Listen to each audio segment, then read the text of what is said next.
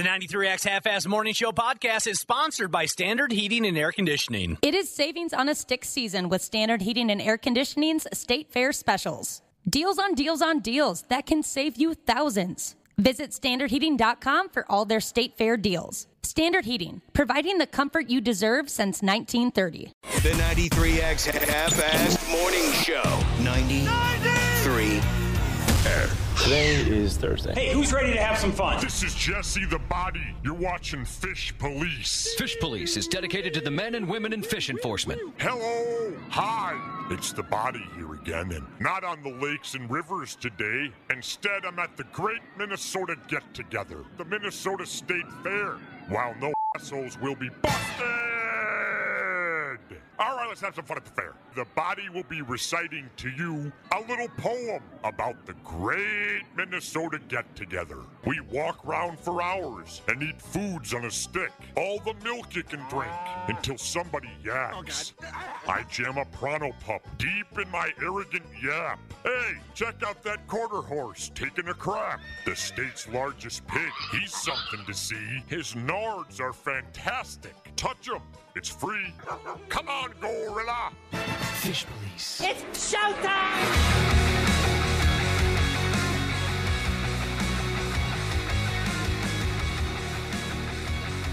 Well, we welcome you. It's certainly our pleasure to welcome you to the 93X Half-Ass Morning Show. Hang on to something, Cubby, because she's day one of the Minnesota State Fair. Today's the day. 12 days of madness over there in St. Paul.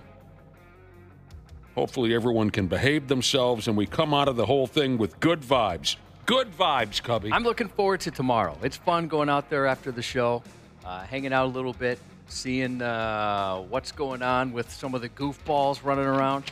I noticed that every time we make an appearance at the fair, you're just going person to person, and your first question is, what's going on? What's going on? What's going on? What's happening? Who the hell are you? What's going on? Yeah. 12 days. It starts today. The real hard-ons are already lined up at the gates, don't you know? Oh, I bet. I think they crack the doors at 6, and you know there's a crowd that every year they show up 11 o'clock last night. Sometimes it's a tradition, right? It's a family tradition. They want to get there early, be the first ones through the gate, because they're the ones that are going to get on Channel 11. Yeah. Dude. They're the ones that are going to be interviewed by the local news. On Channel 11, can you imagine the thrill? Well, not as thrilling as Channel 4, 5, or 9. Right. But sure, it'd be a thrill.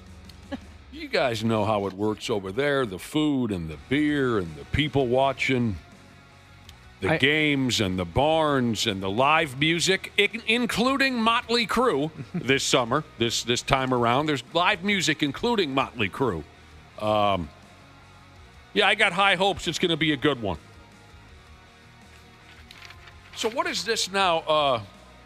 Some information that was passed my way this morning. What's this about Dana years ago at the State Fair? I guess it could have been last year, could have been 15 years ago. You got banned from a Midway game because you won too much? I did indeed. Tell us about that setup. So I got banned. There's a game called Scatterball there. It's not one of the popular ones. It's not the milk jug toss, the basketball shot.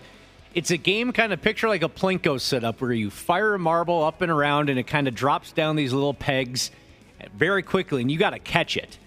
And it's very hard to catch even one. It's almost impossible to catch all 5 that you need to win. But the sounds familiar. You catch it with what? It's just like a little basket. You know, you kind of move it back and forth, left to right, and catch it as it falls out the bottom of the pegs. As the ball is quickly pinballing on its way downward, gravity is bringing it towards you, and you need to catch it in your little basket. Mm-hmm. All right. Yeah, it sounds familiar. Maybe I'd recognize it if I saw it. No mortal person who can walk up and play it for the first time and win it. The only way you can win is if you work at Camp Snoopy and you have 8-hour shifts where nobody wants to play scatterball, so the only thing you can do to pass the time is to play scatterball over and over again. And you had that experience. You worked at Camp's, how do you say it again? Camp Snoopy. Camp Snoopy. You worked there when you were in high school. Yep. And then, so I basically became the Rain Man of scatterball. Right. I could do it blindfolded. I could do it like with backwards. I could do it left-handed, right-handed. I got so good at it Then that summer, we went to the fair, and sure enough, they had scatterball there. So how many years ago was this? This was when I was 18, a senior in high school, the same year that I worked at Camp Snoopy. So my skills were fresh. Yeah, at that point. You were sharp as a blade. So I go up there, and I'm kind of coy at first. I'm like, oh, what's this game about? You're just playing the long game. Yeah, I'm playing the long con. And they're like, oh, all right. Awesome. So the guy kind of shows me. He pops the marble up, and then he goes, here, just try one to practice. I'm like, oh, no, man, this is tough, but I want to give it a shot. Oh, so you tanked the first one even? Yeah, so I tanked the first game. I'm like, well, I don't know. I almost got one. I want to try to at least get one. So I plopped more tickets down again and, fired up and like, oh, I got 3. I'm getting better. And then that's when I just turned the Jets on and just went 5 for 5, 5 for 5, 5 for 5.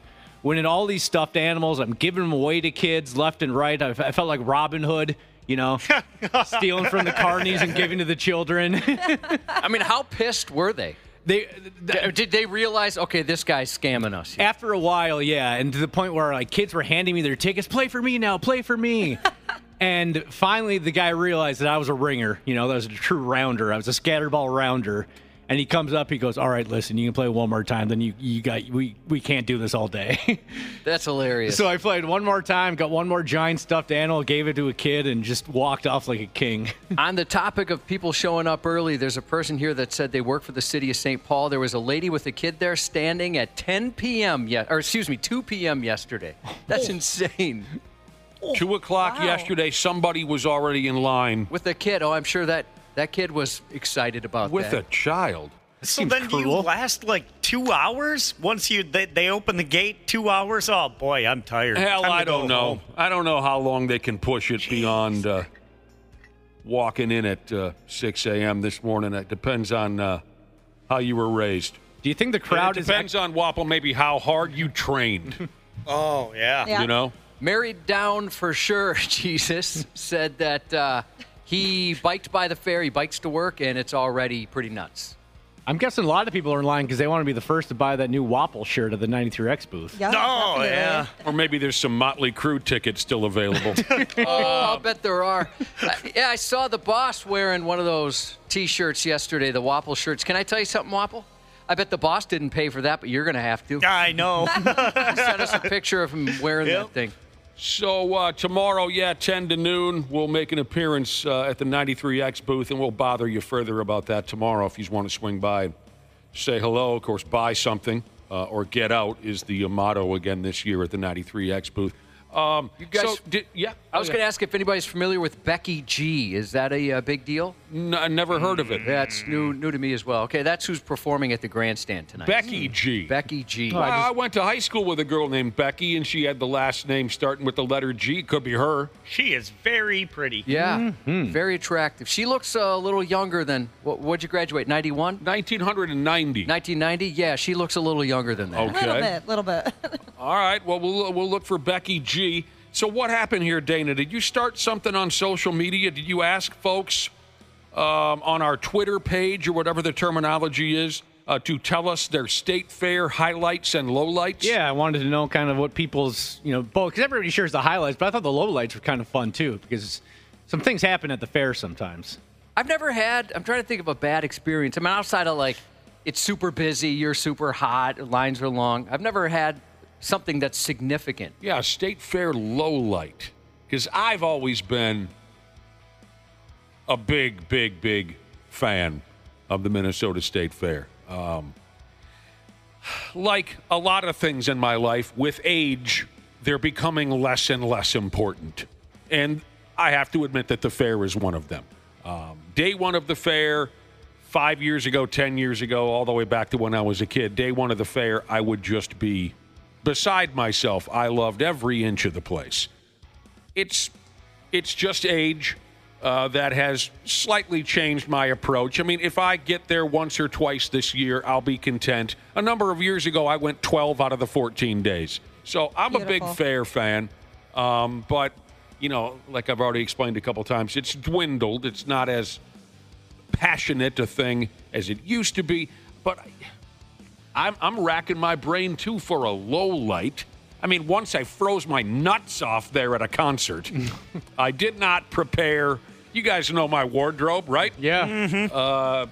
disgusting pants of some sort and a sleeveless shirt.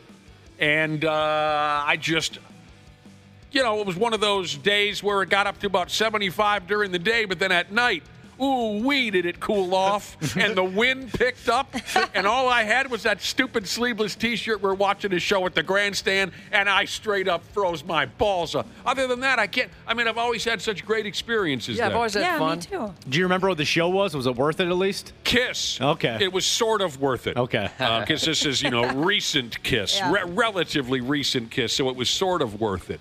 Yeah, don't they have a jail and stuff at the State Fair? I believe so. I'm happy to say that I have no idea. Yeah, only one way to find out, Wapple. Yeah, I wonder if, anyone in the audience has been in there. What? For In our listening audience. Yeah. Oh, I'm sorry. Yeah. I thought we were I've never heard anyone talk about being put in jail at the Minnesota State Fair. I've always heard they have one, but I don't know if that's just, like scare tactic? Yeah, something like that or I've what. never heard one story of the Minnesota State Fair jail, so I'm going to go ahead and say it probably doesn't exist. We would have heard at least one story about the State Fair jail. I've seen some buddies get the heave-ho, but I've never seen anybody get thrown in any sort of jail. I've seen a few people who should have been incarcerated. Yep, yeah, definitely. I'm going to guess in the Midway area, that can get wild at night, that's for sure. Oh, I stay away from there. That's where all the teenagers like to hang out. Oh, teenagers. Yuck. No way. No thank you. It apparently, oral sex is very popular at the Minnesota State Fair. Oh, sure. There's quite a few people that are claiming they have had that at the Half fair. of them are lying, Sure. but yeah, there are so many places that oral sex can happen. At the Minnesota State Fair. Oh, Ye Old Mill has to be number one. Did somebody text in about Ye Old Mill? What is that, the Sky deal? Oh, the Sky Ride? That goes across the fair there? You're you're sitting in that enclosed car and you're hanging from the wire. Sure. Wouldn't that be impressive if it was the chairlift one? Yeah. Just out in the open. I would be impressed by that. Maybe on a bench dedicated to somebody's That'd be disrespectful. A bench dedicated to the passing of... Yeah, my sister wanted to get that for my dad. My dad loved the fair, and my mom too, but that was a thing for them. They used to go without us when we were kids. It was a lot cheaper, obviously, and they didn't have to haul kids around. Yeah. But so my sister had talked about doing that, getting a memorial bench for my dad. Next thing you know, someone's getting a BJ. That's what I was worried about. Somebody takes a dump on it or something. Okay, here we have... you would be judging all the people sitting on your dad's you can't bench. sit there. You scumbag. Look at you. Wash yourself before you sit on my dad's memorial bench. My dad was a saint. Yeah. All right, so there's someone here that said, I worked for the Minnesota State Fair Police. There is definitely a jail. And a few people are texting and saying the same thing. Well, then, okay. I'll go ahead and believe it. Well, a holding cell, right? That's what they've got, I'm sure. Well, how come I've never heard one story? I guess maybe because the fair is very lenient. Maybe that's why. But I have never. I'm 50. I'll be 53 years old in less than a month. I've never heard one story of anyone ever ending up in a holding cell or anything like it at the Minnesota State Fair. So maybe you must have to really F off to get put in there. A listener texted in. It doesn't have a name attached, but they said that they've been there. Yeah, a couple people have been there. Like you said, that person was a police officer there. How gone did you have to be? I want to know, what level was it where they had to throw you in there? Just a couple years ago, a good pal of mine just fell unconscious from alcohol onto one of the streets, and he was just left there. So, yeah, you must really have to come uncorked to get put into the... The street sweepers are coming by. Hey, bud, time to wake up. I realize it's just a holding cell until, the cops pick you up and take you, downtown. But how cool would it be if you had to go to jail, if that's where you served your sentence? 2 years at the State Fair. Your family comes and visits you. Instead of bologna sandwiches, it's Pronto Pups and funnel cakes. No, I can't have another one. Yeah, you look one morning, you wake up, you look next to you, it's Goldie Gopher or something, or one of the farm animals. What are they called? Fairbanks and Fairchild. The two gopher. Yeah. You're in jail with mascots and clowns and. Okay, so what about a highlight then? If we're talking, feel free, by the way, to text us 68683. No, I got it wrong. Text us at 651-989-9393.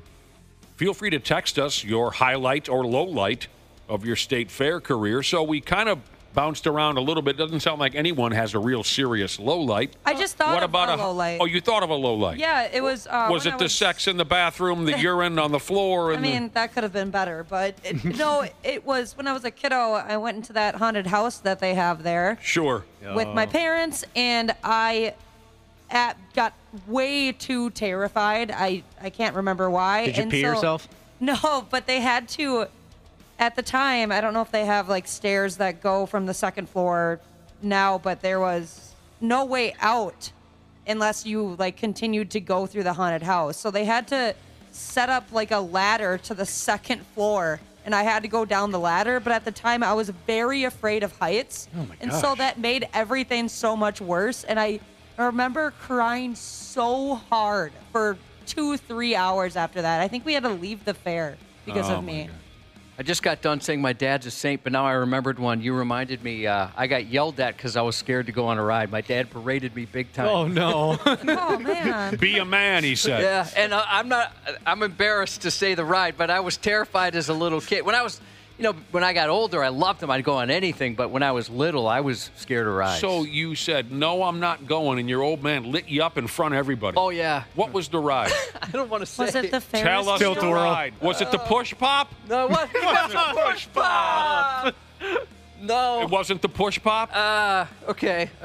Is it called a Ferris? No, not the Ferris. What's the one, like a merry-go-round? Oh, the carousel? And I was scared because there was a motorcycle that did a wheelie.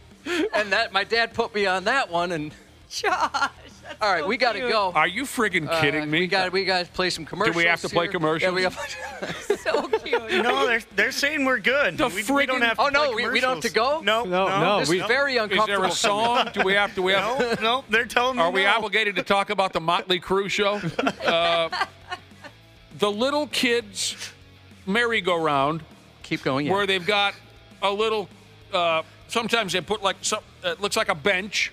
Yep. You There's can one of sit those on there, or you can sit on an animal. Sure, like a horse. A or something that goes up motorcycle, and down. and the motorcycle, the front tire lifts just ever so Like slightly. 4 inches. And then it goes back. That's right. You were too afraid to get on that damn thing? Terrified. Yeah, you deserved what you got from your dad that day. That's for sure. What did he say? Do you have any memory of what he said? I was really little. Are you friggin' kidding me? Probably not as little as I hope I was. When I die, you better not dedicate a bench to my ass. Oh, man, yeah, he went off on me big time. And I was more scared of my dad than anything. So I'm like, all right, I'll get on this thing. Did your sister and your brother go on the ride? Oh, yeah. My sister would go on anything when she was little. You couldn't even bring yourself to take the ride, even though you knew your younger sister was going to go on the damn thing? Nope, could not do it until my dad yelled at me. SAWFT, soft is what that was. I feel bad. I feel bad for doing that. I was afraid of some things, too, as a child, Josh. I was. But I as a parent now, I could see my dad's embarrassment. Like, oh no, what am I raising here? Yeah. What did I do wrong? As far as a highlight goes, I mean, wow, that's a tough question also. So many. Always had great times. I think going to Weird Al with you was one of the highlights. We had for a me. great time at the Weird Al Yankovic show. Is that when we got the meatloaf sundae? Or pot roast sundae? I forgot. Which was it? Pot roast. Pot roast sundae? I believe so. That's a highlight for me. That friggin' wagon, I think, no longer makes an appearance at the fair. I haven't. Yeah, we tried to find it the last couple of years. I'm no expert anymore. I used to be able to tell you what's on every friggin' corner. But my memory of the pot roast sundae stand was over by the Midway, kind of close to where we are located now, where 93X is located now. Kind of kitty corner from where they have the deep fried pickles now. Okay, that's my memory of the pot roast sundae stand or wagon or whatever you want to call it. I haven't seen it in years. One of my favorites. By the way, I was just talking about how I froze my pills off at a Kiss concert 15 years ago. After the show was over, I made a beeline for that pot roast sundae stand because I knew that meal would warm me up a little bit. But anyway, we had fun at the Weird Al.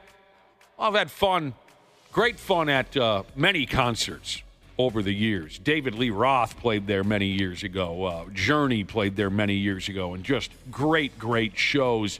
One of the highlights for me for many years was the old stock car race before they before they took that out of the mix, before they dug up the track and put in the new concert area. And the new concert area is beautiful. Don't get me wrong.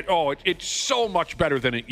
I don't know if you young people realize this, but back in the day, the stage would be out in the middle of that area, same general area, but there were no seats because of the racetrack. So you'd be in the grandstand and you'd be 50 yards away from the friggin' stage.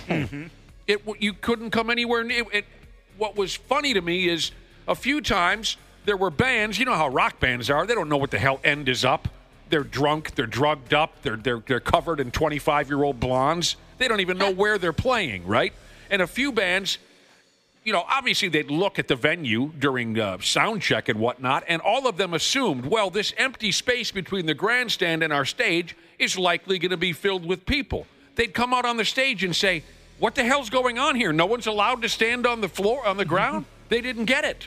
But fans were not allowed to stand on that racetrack, so there was that massive gap between. It was the oddest thing. So it is awesome now. That venue is absolutely perfect now. Saw a lot of great bands there. Special ed teacher Shiza says she's lived her whole life. She's 46, never been to the fair. Well, join us one of these Fridays. Some people just don't care. Yeah. And over the years, I've been surprised just how many people. I mean, just I get it. They don't care. They've never been there, and they don't have any interest in it at all. Probably the crowds, right? Yeah. I mean, that's mostly what I hear. Like, geez, I don't know if I could handle it. Because sometimes it is overwhelming how many people are there. And, folks with strollers stopping in the middle, not paying any attention, a lot of holdups. I can understand. I always hear the crowds, and I also hear the getting in and out from people who. Yeah, the parking and stuff. Yeah. That can be very stressful. My friends who don't like to go to the fair, those are the two things they always cite. I get stressed by that. Music teacher, speaking of parking, music teacher Shiza said, look for the Mung College Prep Academy. They have a $15 parking lot super close to the fair, and all proceeds go to their clubs and sports. So if you see that, you want to help out a listener, that'd be great. There's other online conversation going on. There has been for a few days leading up to today, day one of the fair. There's been some online conversation, people talking about what they don't like about the fair. And I have beef with a couple of the comments. This isn't 1976 anymore. What is this person talking about? If you don't get there on day one, those bathrooms are rank. No, they're not. No, they I clean used to them clean those. quite a bit. Yeah, throughout actually, the day. And they seem to add new ones, too, almost every year. It's about, if I can remember correctly, 4 or 5 times in a shift. So, from 6 a.m. to 6 p.m., they get cleaned quite often. 9 out of 10. I mean, I think that's somebody just trying to create something. Probably. Yes. Outhouses still. Yeah, of course, outhouses, you're flipping a coin, whether it's going to be. But are you talking about the bathrooms? No. They are greatly improved to 25, 30, 35 years ago. They're cleaner Especially than the new ones, too, by the big Ferris wheel and the Kidway and stuff like that. I mean, Those what do ones you are want? great. Yeah, that's where you want to go. There's no line ever. You want some guy in a suit in there handing you a towel and a mint and whatnot? I mean, no, the bathrooms are in terrific shape at the fair. I'm not going to listen to that. Compared to a lot of the bars that I hang out with, I'd eat food off the floor of the state fair bathrooms. Dude, they're just okay. I was at a store the other day with my wife, and I had to go to the bathroom. I walked in and walked out. I've never smelled anything like it in my life. Usually I can go through anything, but I thought, my health is at risk here. This is a terrible smell. I don't know what was going on in there. Somebody was having a real tough tummy day. I like this text from Dental Babe Jesus, who said, hey, which days are you guys going to be there? So I can avoid it at all costs. Oh! Well, stay away, again, both Fridays. About 10 a.m. to noon, we'll be at the 93X booth, for sure around there. And probably longer, just kind of depending on how it goes. Some of you don't give 2 pumps, and that's fine. I used to be more sensitive to that. Not anymore. Oh, God, I mean, you know the story about my buddy Hot Tub throwing the diarrhea-soaked rubber boot at a complete stranger and slapping it across their chest. Yeah. There's all kinds of great memories from the Minnesota State Fair. Watching my dad help a farmer pull a calf out of a cow. That is really sweet. That was cool. Yeah. You know, my dad and I were walking together through the cow barn. We were like shortcutting our way out of there. And I remember it was fairly late at night and we were leaving. And there was this massive cow lying on its side and half of a calf sticking out. It was giving birth. And the farmer was doing whatever he could to assist the process. He needed a hand. And my dad, growing up as a farm kid, you know, he knew everything about it. And my dad said, "You need a little help?" And the farmer said, "Yeah." So they both rolled up their sleeves and splash! Oh, wow. Stupid little calf comes shooting out. Oh, it was horrible. Yeah, it was disgusting. That'd be tough. I thought it was cool, though. Don't get me wrong. I'm like, yeah, my dad can jump over the fence and help you out. I was certainly proud of him for that. But when that splashdown happened, oh, God, no. Oh, God. Poop Pumping Jesus said, "I clean the porta potties at the fair. We work hard to try and keep them clean for everyone." I know they do. You've seen them out there for sure. Hell yeah. I don't want any criticisms of the crappers. You should have seen them when I was 10. Oh, my God. It was a horror show. The bathrooms at the state fair when I was a kid, oh, God. I would clench my ass cheeks. I would I'd do anything not to go in there. We are very lucky, the state of the bathrooms these days. You got to be kidding me. No doors on the men's stalls. No. Anywhere you friggin' went. I'm too shy for that. I was. Oh, boy. I would hold it for that reason if I had to go that type of bathroom. Imagine being a 10-year-old kid walking into the John. You know, of course, I was exaggerating. I tried to hold it, but of course you couldn't. Imagine being a 10-year-old kid walking into the John, and here comes some 76-year-old farm boy wearing overalls. No door on the stall. He drops it all to the floor and cuts a turd for you. You know, it's bad. He's swinging. It's bad on either end, right? Yeah. Like, you're like, God, hurry up, get out of here so I can avoid as many people as possible. But when you walk in and made eye contact with someone in that position, that's awkward. No, that's seared in your memory. I can't imagine my that. parents were probably wondering why I didn't want to eat more at the fair. Well, my appetite was ruined after the first trip to the bathroom. I get crap because, and you know, I understand. I deserve to get the crap for this, but usually the stuff I get at the fair is something I can get all year round at the establishment they have, you know, just like Dino's. I noticed that about you. But I'll go to Dimitri's. I love Dimitri's there. So yeah, it's usually stuff that you can get anywhere. I'll get that at the fair. The first time we went to the fair together, we were very young, and that was when I was very passionate about the fair, and I would judge people, absolutely, on what they ate. What are you doing that for? You can get that any day. And Josh was that guy. I learned it right away. He's like, I'm going to swing over to Famous Dave's. Famous Dave's too. And now, I mean, of course, well, there isn't a Famous Dave's anymore. Now it's it's RC's? a bar. You know, it's a great place. I think it's RC's. And I think you're right. RC's, same spot where Famous Dave's used to be. Great food there. Ice cold friggin' beer there. Oh, yeah. My favorite beer joint, I will say again for the 30th straight year, Midway Men's Club. Shout out to the Midway Men's Club. I love your beer. Anyway, I learned, I remember saying to myself, I don't know if I really want to walk around the fair with Josh. He's stopping by all these, what's the fancy word, like franchise places. Yeah, places you could get all year round. Yeah. Josh is like, ooh, I heard they got a new McDonald's booth. Yeah. I don't like to take chances, Wapple. Now I'm less judgmental. All right, we got to get her done. We got to move on, but today is day one of the fair, and we'll be talking about it, I'm sure, the next couple of days leading up to our appearance there. What else is going on? Am I forgetting anything? What day is it today? So it's Thursday.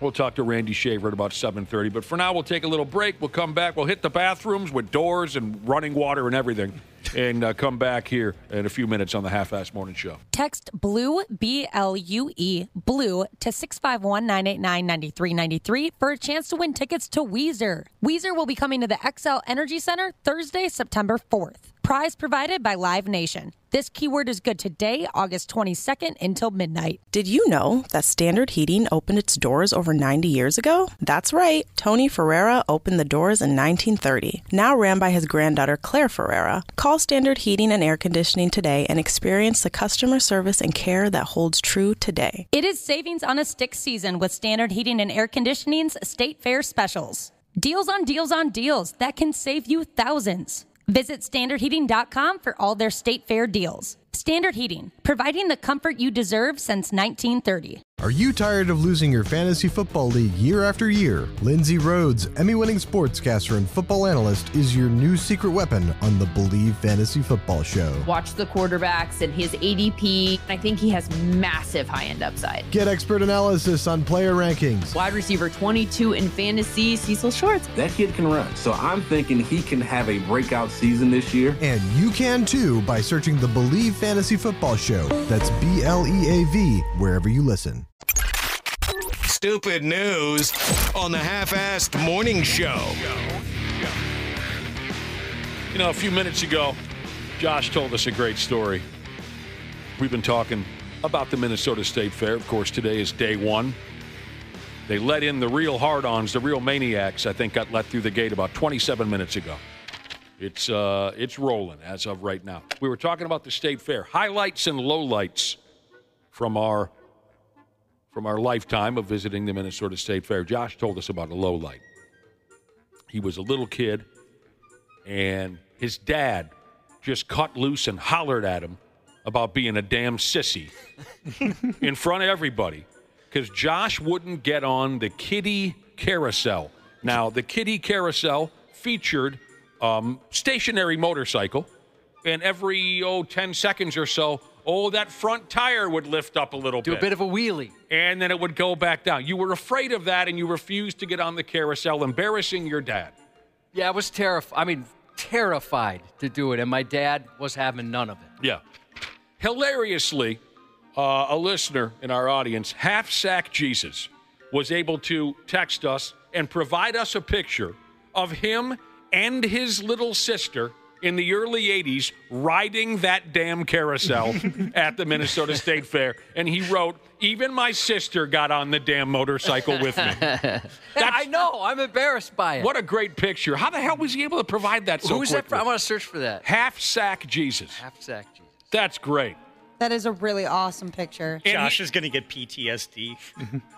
And he and his little sister just look like they're having the time. Well, he looks like he's having the time of his life. That's hilarious. Thank you for that. That's funny that he's got that picture. Other text. Now, I went on it. Like I was saying earlier, I was more scared of my dad than anything. My dad, he cured a lot of fears by yelling at me and terrifying me as a kid. So when he hollered at you and said, you little sissy, you're going to get on, that didn't scare you enough to get on it? Oh, no, I got on it and rode it. Oh, you yeah, did? that's what I was saying. Like, I was more scared of my dad. I'm sorry, I didn't follow the end of the story. I fought him at first. Like, no, I want to go on something else. Let me go on, like you said, the bench. I'll sit on the bench. Yeah, there was a bench, and then you can sit on a little duck or something. So you did eventually sit on the motorcycle. So what was that feeling like the first time that tire raised up in the air? Did you think you were minutes away from death? Oh, I thought it was going to fall off. Yeah. But yeah, I was glad I did it afterwards. Okay, I missed that. I'll go on it again someday. I'll build up the courage. And I ended up, getting into motorcycles, and I did a couple wheelies on them by accident, never on purpose. But yeah, he conquered that fear for me. Let's you and I, if we can, this year at the fair, get a picture of the two of us riding that kiddie motorcycle. Let's do it. And we will send it back to Half Sack Jesus as a thank you. Other text messages real quick on highlights and lowlights of our listeners' experiences at the Minnesota State Fair. Just a couple quick ones here. This is Should Have Kept My Mouth Shut Jesus. At a ZZ Top concert a number of years ago at the Minnesota State Fair, he got knocked smooth out and had 4 front teeth knocked down his throat. He got punched. Oh, is that? I was going to ask. I was picturing a drunken fall or something. No, punched, huh? He got punched in the yap at the ZZ Top show. 4 teeth rolled down into his stomach, and now he has to have upper dentures. That's awesome. And Josh, I don't normally like to talk much about our ex-coworkers because I hated most of them because they were stupid idiots. I don't like to talk much about our ex-coworkers, but this is an exception. A listener named Mary, talking about one of her state fair highlights, she ran into our old coworker, Big Lair. Oh, really? Awesome. I miss Big Lair. Ran into Big Lair at the state fair. One of my favorite characters we've ever had around here. I've always loved revisiting Big Lair stories. Oh God, it's got to be 5 years ago. Big Lair was a big guy, long hair, and he talked like this. Yeah, there go Wapple right there. Man, Big Lair gonna go to the state fair. All the women gonna be looking for Big Lair. That's how he came off, right? A few years ago, I ran into him. I think we were at a Pigs game. And Big Lair asked about Josh. How Josh doing? Yeah. How Josh? And I said, Josh is doing well. He's got a couple of step kids. He's got a real kid. Don't say that. He's That's married. Not how I look at it. Married guy. Happy guy. What did Lair say back to me? He said, yeah, Josh a pimp.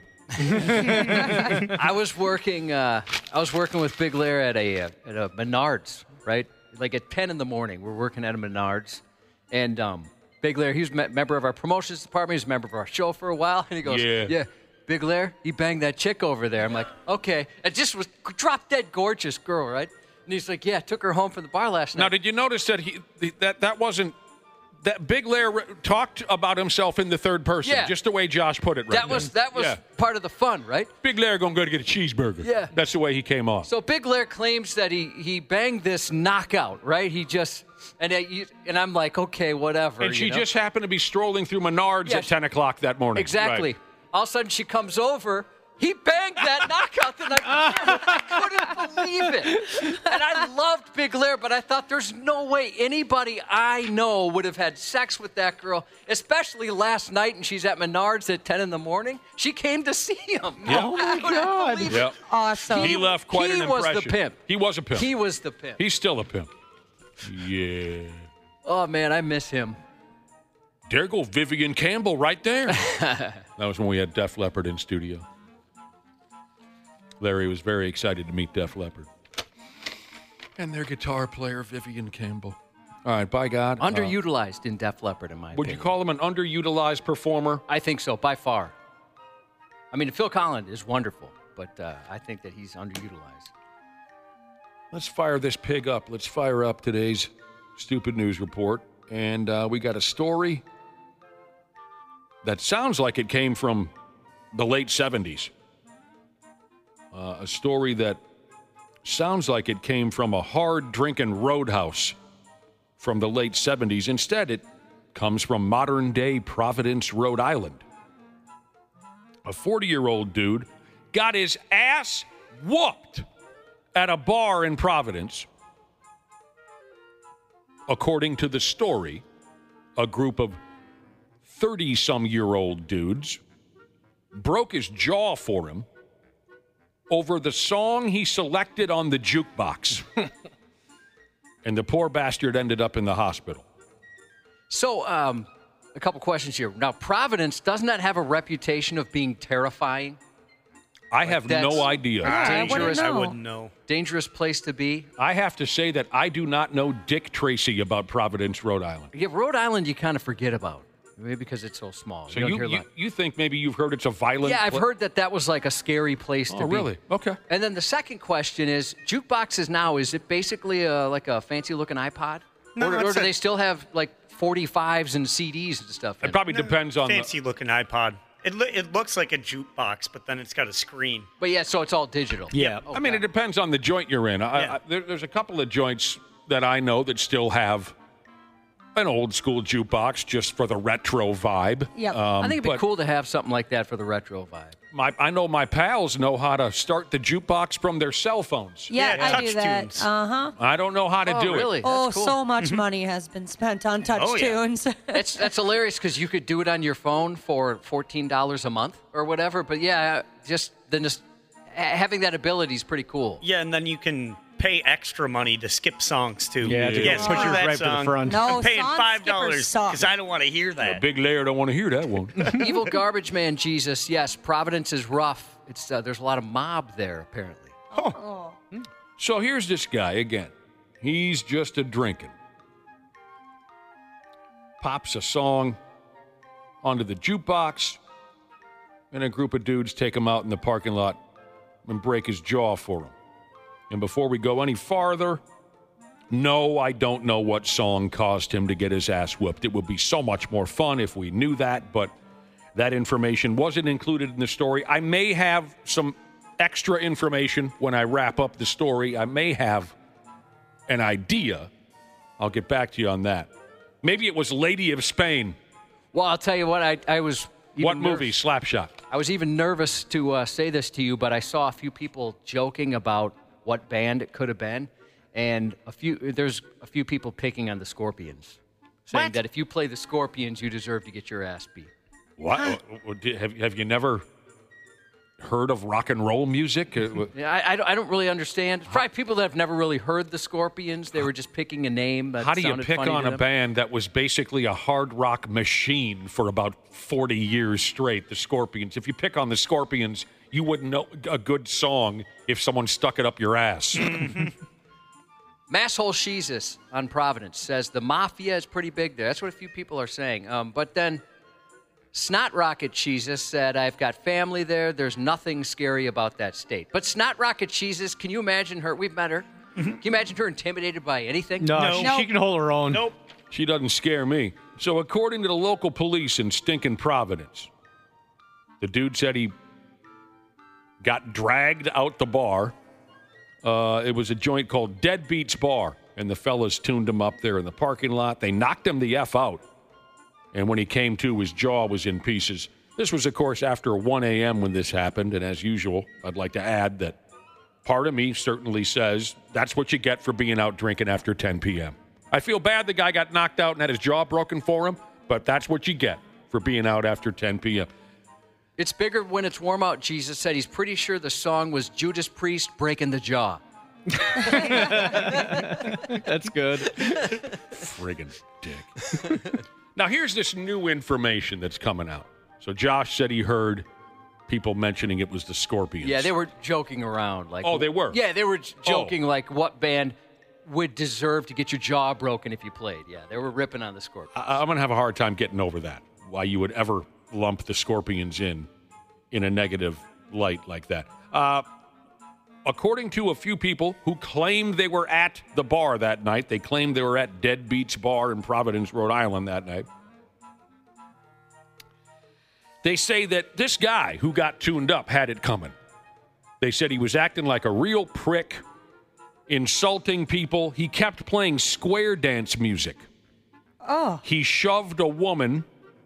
A patron had enough, took him outside and beat the piss out of him. They say it was only one person. This story's been blown completely out of proportion. They say this guy deserved it. He was not a victim. That's people who claim they were there that night. But it does sound like, you know, if it was legitimately a guy playing a song that the bar crowd doesn't like and they beat his ass for him, that sounds like the 70s to me. I remember... Go ahead. I was just going to say about square dancing music. That's the only dancing I got kind of decent at when we had to do the square dancing lessons in school. Sure. I could do-si-do and I could turn my partner around. Oh, I bet you could. Yeah. Well, I struggled quite mightily. Oh, really? Yeah. With square dancing, I sucked at it. I remember that setup. You didn't have to have like a lot of grace or, be super smooth with coordination. Something like that. I got real lucky. I remember the day. It was, I think we were 6th or 7th graders when, for some ungodly reason, does anyone have any idea why we were taught square dancing I don't know. in school? I always wondered that. Was it just kind we of weren't taught any other dancing. Were you guys? It was just square dancing. Everything. Yeah, we learned really? quite a few. Yeah, we had like dancing curriculums every single year. during school. Yeah, It was always- for us, it was just square dancing. Yeah, we learned like waltz, salsa, the foxtrot. Wapple, are you sure this wasn't the TV show Fame that you're referencing? No. Yeah, did you go to like an all the art way- school, the No. Rudy Perpich School of Arts or something? No, Here's all the my way through guess. Elementary school through high school. That's really stupid. Here's my guess.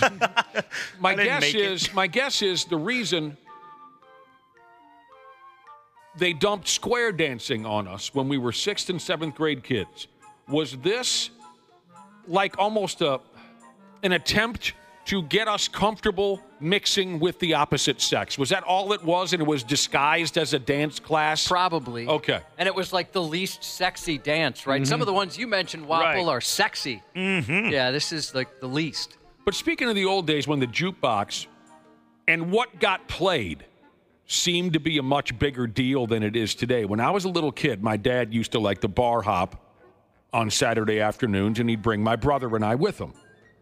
And I do remember one of the joints we walked into, it was shadier than most. And I know I was not familiar with it. You know, we'd go to this joint and that joint, and I knew the bars and I knew some of the people after a while. I remember we walked into a joint once. It was very small, shadier than usual, but my dad had to meet up with a couple of hillbillies and have a couple of cold beers. And these guys looked pretty hard. And I remember they were playing both kinds of music at the bar that day, Josh, country and western. Both.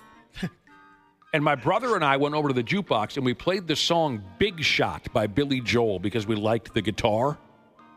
And that song came out in 78, so my brother and I were 7 years old. Apparently, that was not the kind of music that they enjoyed at this honky-tonk that our dad had dragged us into that day. And I still remember the mean looks that a couple of the grown dudes were giving my brother and I for interrupting their Merle Haggard marathon or whatever it was and playing a rock and roll song. We quit. I was frozen in fear. And it was a little ridiculous how these 40-year-old men were looking at 2-7, but they were friggin' pissed. And I remember we tried to settle things down by playing a Willie Nelson song with our next quarter. That probably calmed everybody down, right? It did. Excessive diarrhea, Jesus said. Kids need to learn how to do taxes and balance a checkbook. Schools be like, shut up and square dance. Yeah, really. It is so true how many basic life skills we all missed out on. Because we were square dancing? And other things, too, that are unnecessary. They taught me so many of, like, I don't know, like the typical dances or typical songs they play at a wedding, like the cha-cha slide and stuff like that. I could have used that. Yeah, I actually am very thankful that I know how to do those dances. It's been beneficial. Yeah, that's something you might actually use. I've never been somewhere where a square dance broke out. A square dance-off? Yeah. I remember, like I said, I got very lucky on the day where they said, okay, it's square dancing time. I remember we were paired up randomly. And that was a scary thing for me. I did not want to be paired up with some gal that... I got lucky and I was paired up with a gal that I socialized with regularly. So that took a lot of the awkwardness away. I got real lucky. I didn't have that same experience. No? Yeah, I didn't either. But here was the only problem. This gal that I socialized with regularly, who I got paired up with for square dancing... Oh, did she like to talk? Oh, no. Oh, God. That was my first experience where I kind of learned, wow, there are some people who need to let you know every single thing that crosses their mind. Everything. I'm trying to listen to the effing song. So, Josh, you didn't get so lucky. No, I didn't have quite the same experience. I remember there would be an uneven number, and they might have to pair two boys together. It's not good for those two. That would be my luck. That would be. Oh, my God. Your luck would be you had to square dance with the teacher. Yeah, totally. The gym teacher that's teaching us. That is a reputation destroyer if you have to dance with the gym teacher. All right, speaking of music, I can't remember. Did I see you guys at the last Macklemore show that came through town, or did you miss it? I missed it, sadly. Yeah. Are you guys Macklemore fans? You like the song Thrift Shop? I used to in like middle school, high school, but I I didn't know he was still making music. He's got some good tunes. I don't really keep up with the guy, though. I thought I saw you. I guess that was someone that looked like you. These days, Macklemore is doing shows in Slovakia, and that's when you know you've hit it big. He was playing a show this past Sunday over there in Slovakia, Josh. Anyways, a Macklemore fan, a young Slovak lady, she was so pumped to be seeing whoever Macklemore is in person that she jumped up on stage with the prick. And this was a mistake for this gal, not only because she outed herself as a Macklemore fan, but in all the excitement, she forgot that she was wanted by police. Oh, no. I wish I had that level of chill where I could forget I was wanted by police. I can't imagine a situation where I would forget that. Josh, you'd be hiding in a basement closet somewhere. Oh, yeah. I turned myself in. All the that's a better point. That's a level of chill I will never achieve. I believe this is how it played out, but the story was difficult to follow because it was written in Slovak. I believe the gal, once she got up on stage with whoever Macklemore is, she went live on Slovakian social media. And while she's up on stage, the cops recognized her. The cops were looking at social media, I guess. And they recognized her as a wanted individual, and she was arrested. But the cops were nice enough to let her have her little moment. They reportedly waited until the song was over to arrest her. Oh, that's cool. Despite her terrible taste in music, this gal sounds fun. She's a 24-year-old. I'm not entirely sure what she was wanted for, but it says here back in 20+19, she ran around topless at a local soccer game, and that might have been why the cops were looking for her. Huh. I don't know. To give her an award? Running around topless sounds awesome. Thank you for being cool. Yeah, to see a second act, maybe. Ma'am, here's the key to the city. I said city, ma'am. It reminds me, we told the story before, but we had a young lady who worked here as a salesperson. She'd been here about 2 weeks, called in sick, and then forgot that she called in sick and posted herself all over the Twins game, hammered, having a great time, and also forgot that she was Facebook friends with her new boss. Oh. She didn't. That was it for her. Boy, I'm sorry I missed this show because it says here now the Macklemore concert also included EDM artists until 3 a.m. Oh, that's Waffle's deal. Yeah. There just isn't enough beer or drugs to make me enjoy something like that. Now I kind of wonder who was there. 50 Cent was there. No, that's way. pretty sweet. Yeah. I'll tell you a little story about a fan jumping on stage. I went to a rock concert a number of years ago, big-time rock band. And they said at one point or another, they said, hey, who wants to run up here and get on stage with us? By God, we're the type of band we want our fans on stage. And a handful of people rushed up and were allowed on stage. One of them I instantly recognized as a local television personality, a young lady. I instantly recognized her. Hey, that's that gal from that one show, television show. The band then kicked in to a really, really filthy song. Really filthy song.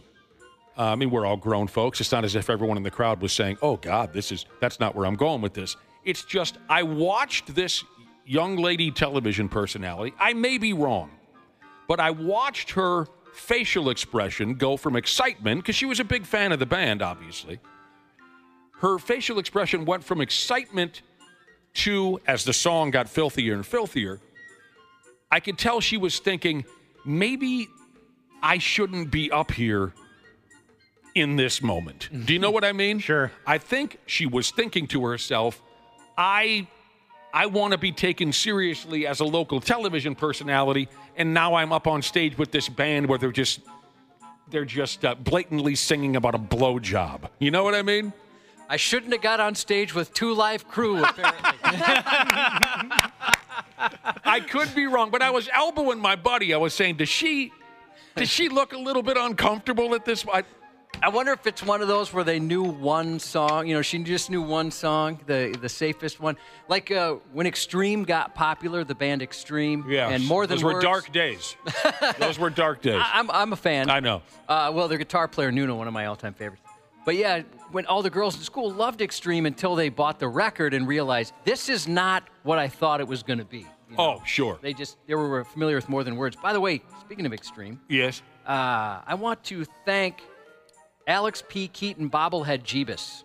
He sent us an extreme, some sort of box set here, a fancy-looking box set.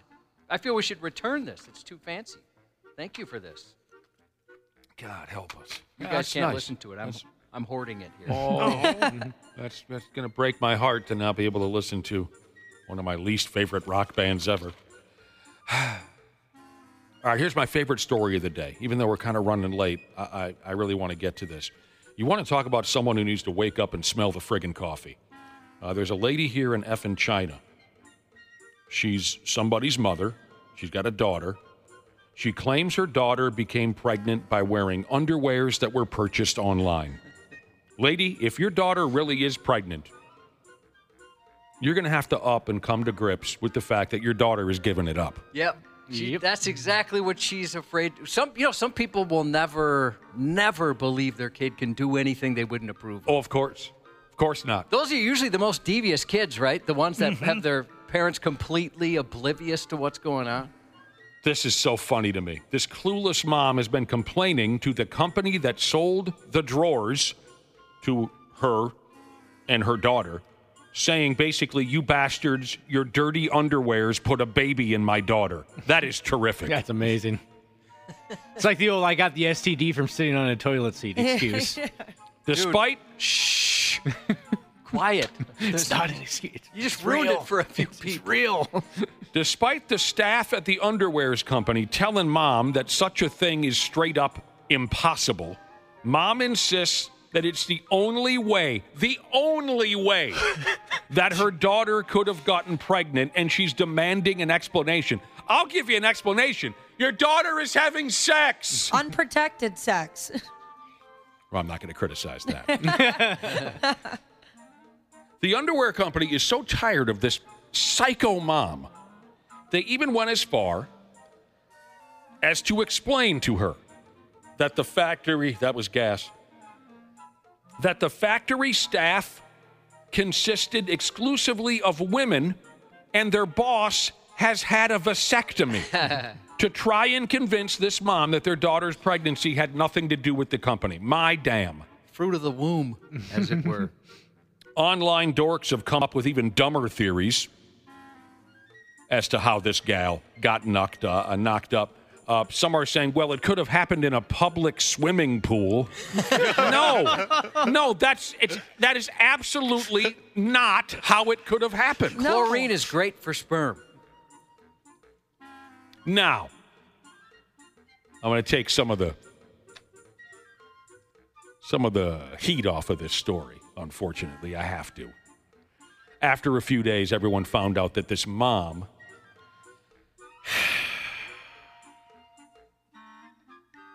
is an influencer who was likely hoping to just draw more attention to herself by creating this stupid scandal. Just like a social media dork, you don't care who you hurt, as long as it means people are paying attention to the most important thing in the whole world. You. You know, that sucks because the influence, quote unquote, she has might have caused a few dummies to boycott this or believe it. You know how it is? Like sometimes you're thinking, how does somebody believe that? And how did a huge group of people believe this or that? Because, you know, there were other people that said she's just trying to get them shut down to be a jerk. The end of the story, that last bit of information that I gave you, was disappointing. I really wanted to believe that this woman was that insane. And there are people out there, like Josh said, who are that insane, who just refuse to admit that their children have ever made a mistake, have ever been responsible for anything bad in their lives.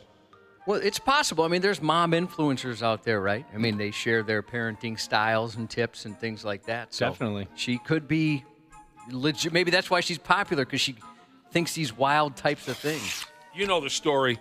When I was a 10th grade kid, my mother and all of the parents of our friend group had a little meeting to discuss our drinking and our partying and our overall degenerate behavior. So it's my mother and it's 4 or 5 other sets of parents. And they're all sitting together, and they're going to try to figure out what is to be done with us. And one mother, clueless as all hell, says, well, I don't know about the rest of your children, but my son is certainly not running around drinking and having sex and smoking drugs and staying out all night. My son, I don't know what you are to do with your children, but my son is not involved in that, so I don't know what I'm doing here. Clueless as hell. One other parent in the group said, wake up and smell the effing coffee. So their son, I mean, how bad was he? Was he like the leader of the... No, he was just as bad as the rest of us. He was a smart kid, good student, but he was just as much of a degenerate after hours as the rest of us. But his mother was so clueless that one other parent, I love that. Maybe you had to be there, but that line. They said, Mrs. Jones, I think it's time you wake up and smell the effing coffee. We got to take a break. We'll be right back. Sports on the 93X Half-Assed Morning Show. At the end of the day, I feel like I'm better than Patrick Mahomes because of my IQ of the game. I know he's right now the best in the league. I know he's more accurate. I know he has all these intangibles. But when it comes to flag football, I feel like I know more than him. I love this guy. Yeah, he's doubling down. I love this Doucette kid. I can't think of the first name. I know the last name is Darryl Doucette, the greatest flag football quarterback in American history. We talked about him a couple days ago. When flag football, if and when flag football becomes an Olympic sport in 2028, if the NFL lets their star players perform, this Doucette kid is saying, Patrick Mahomes, how do you say his name again? Patrick Mahomes. Patrick Mahomes isn't just going to show up and take my gig. I'm better than him at flag football. Yeah, I bet he is. I bet he is. This guy's been doing it his whole life. I'm with this Doucette guy. Double D. And he's earned it. He's friggin' earned it. Mahomes can go home and eat his stupid steak and ketchup. Let this kid go do his thing. Someone get me a Darryl Doucette t-shirt. I'm going to wear it around town. Nice to see the Twins leave San Diego with a win yesterday, and they just pumped the Padres by a final of 11-4. Matty Wallner hit a 3-run rod in the 4th inning. That kid's got a powerful swing. I'm hoping one day he becomes one of those 35 home run, 40 home run. Oh! Fielded deep, back it goes and gone! 3-run homer for the pride of Forest Lake, and the Twins eviscerating the baseball here. It's 8-0. Suck on that, Patrick Mahomes, you sissy ass. Now they got a day off, finally a day off, and then they start up a series here at home against the St. Louis Cardinals. We got plenty more to cover when Randy Shaver shows up in a little while, but the highlight of my day is coming up next. It's Josh's News. Did you know that Standard Heating opened its doors over 90 years ago? That's right. Tony Ferreira opened the doors in 1930, now ran by his granddaughter Claire Ferreira. Call Standard Heating and Air Conditioning today and experience the customer service and care that holds true today. It is savings on a stick season with Standard Heating and Air Conditioning's State Fair specials. Deals on deals on deals that can save you thousands. Visit standardheating.com for all their State Fair deals. Standard Heating, providing the comfort you deserve since 1930. Named one of the best personal finance podcasts, The Stacking Benjamin Show with Joe and his friends makes financial literacy fun. We see money inefficiency, OG, around us all the time. We've got a few skeletons sitting out in the open, and maybe we need to broom them into the closet, if you know what I mean. Nope, take that out. What is... Whatever you were going for didn't land right. Who's got a shovel and some lime? Maybe you need to do that with your financial picture. I don't know. Find out more by searching the Stacking Benjamins podcast, wherever you listen. Take proper precautions in how you store things or label things properly so that this doesn't happen to anybody else, or, it could have been so much worse. It's not every day a toddler ends up with a higher BAC than most frat boys on a Friday night. But that's exactly what happened to a California family when their 2-year-old daughter was accidentally served alcohol at a California restaurant. And that baby was wasted. Instead of apple juice, the little one got a hefty dose of house-made cooking wine resulting in a tipsy tot with a .12 blood alcohol level and an unexpected trip to the ER. She wasn't driving, was she? No. The ambulance took her there. During a large family dinner at Fujiyama Japanese restaurant in Salinas, California, their 2-year-old daughter was accidentally served the alcohol. The parents ordered apple juice for her, but didn't realize the juice cup she'd been drinking from had house-made cooking wine inside until she started showing signs of being intoxicated. She was swaying, she was falling over, she was leaning on the walls, she couldn't hold her head up, she was slurring her words. She made out right there at the table with a really ugly toddler. Oh, no. That's embarrassing. The restaurant manager said the wine had been stored in a large container, for some reason labeled apple juice, which led to the server's error. Police said they're looking into the matter, and the little girl has since sobered up and fully recovered. Thank goodness she's okay, but what a story they're going to have, right? Mm-hmm. A drunk 2-year-old. Yeah, a 2-year-old. That must have been something to see. You guys know I've been smoking since I was 2. That's when you started, right? But I didn't start. Kids are growing up fast these days, Josh. They seem to be, don't they? Mm-hmm. A Pennsylvania guy's now behind bars after attacking his neighbor because he thought the other man slept with his mom. Late Sunday night. He was very protective of his mother. Cops got called to a house after a fight broke out between the two men. You had sex with my mom. The suspect, 19-year-old Henry Rugg II, apparently didn't hold back. He told police he went over to his neighbor's place because he believed the guy had something going on with his mother. When the police showed up, the victim was covered in blood. Rugg couldn't handle the idea of the guy and his mom hooking up, so first he took it out on the guy's 2004 Corvette. What the hell's wrong with this kid? The neighbor said he came outside and found Rugg standing on his car and saw some extensive damage, and then he confronted him. "You tried to F my mom," Rugg reportedly shouted, before jumping down and attacking him. I think I'd whisper that.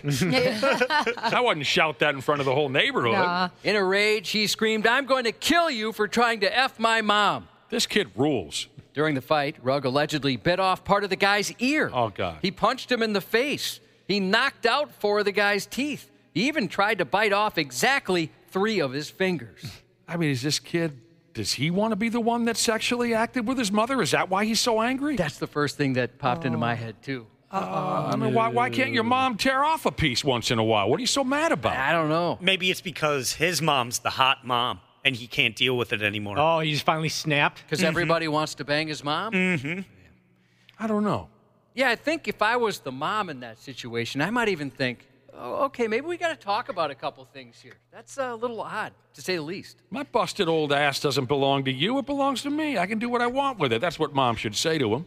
A Kentucky man's been sentenced to nearly 7 years in prison after faking his own death by hacking into Hawaii's death registry system in an effort to avoid paying child support. He really didn't want to pay it. The Department of Justice said 39-year-old Jesse Kipp illegally accessed a protected computer system using login details from an out-of-state doctor to create a fake death record for himself. He even went as far as using the doctor's digital signature and submitting a death certificate worksheet naming himself the medical examiner. But his hacking didn't stop there. He also broke into other state death registry systems, private businesses, and government networks using stolen credentials. After gaining access, he attempted to sell that information on the dark web. Oh, my goodness. Airlines have really gotten strict these days. Now, what are they doing? You're not allowed to physically threaten and intimidate a crew member. Not allowed to do any sex stuff. You can't get drunk and throw an adult temper tantrum over politics. And now, apparently, you aren't allowed to fly if your head's bleeding from a recent hair transplant procedure. In fact, as a 44-year-old man recently found out, it can even get you arrested. What? 44-year-old Eugenio Ernesto Hernandez Garnier is in custody after he refused to get off the plane when crew members decided he was leaking too much blood from his head. Oh, no, man. That's friggin' gross. Did your head bleed when you got your hairdo, Dana? During the procedure, but after that, no. It was wrapped up, but there's maybe a couple spots here and there, but it wasn't actively gushing like this poor dude. Didn't they, slice? They had to, slice the back of your head or something? Oh. They make a very small incision, yeah. Oh. You sounded very defensive. Yes, it's a very small procedure. When he boarded the flight from Miami to Los Angeles, he had a bloody forehead and was wearing a dirty bandage, and the crew didn't like it. That's friggin' hilarious. They asked him to get off the plane because they were worried about him getting blood everywhere, and they also were concerned about his health. Instead of getting off, however, he and his wife pushed back, saying if they couldn't fly, well, then no one else can either. What the hell? Crew members warned them they'd be arrested if they didn't get off the plane, and eventually that's exactly what happened. Unfortunately for the rest of the passengers, they ordered everyone else off the plane and had to delay that flight. That sucks. Dude looks like he just had a lobotomy, for Christ's sake. Oh, it looked bad. Yeah. I mean, even the bandage is half hanging off. Yeah. And, That's crazy. yeah, it didn't look it was good. disgusting. An accused Kenyan serial killer known as the Vampire and suspected of killing 42 women escaped from custody along with 12 other detainees. Oh, this is not good for that neighborhood. Where is this again? This is Nairobi. Nairobi.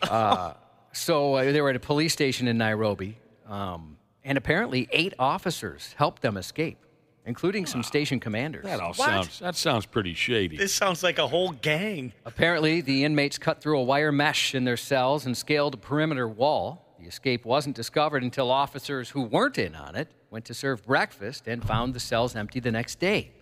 Our early investigations suggest the escape was an inside job, as officers had been properly stationed to guard the police, a police official said.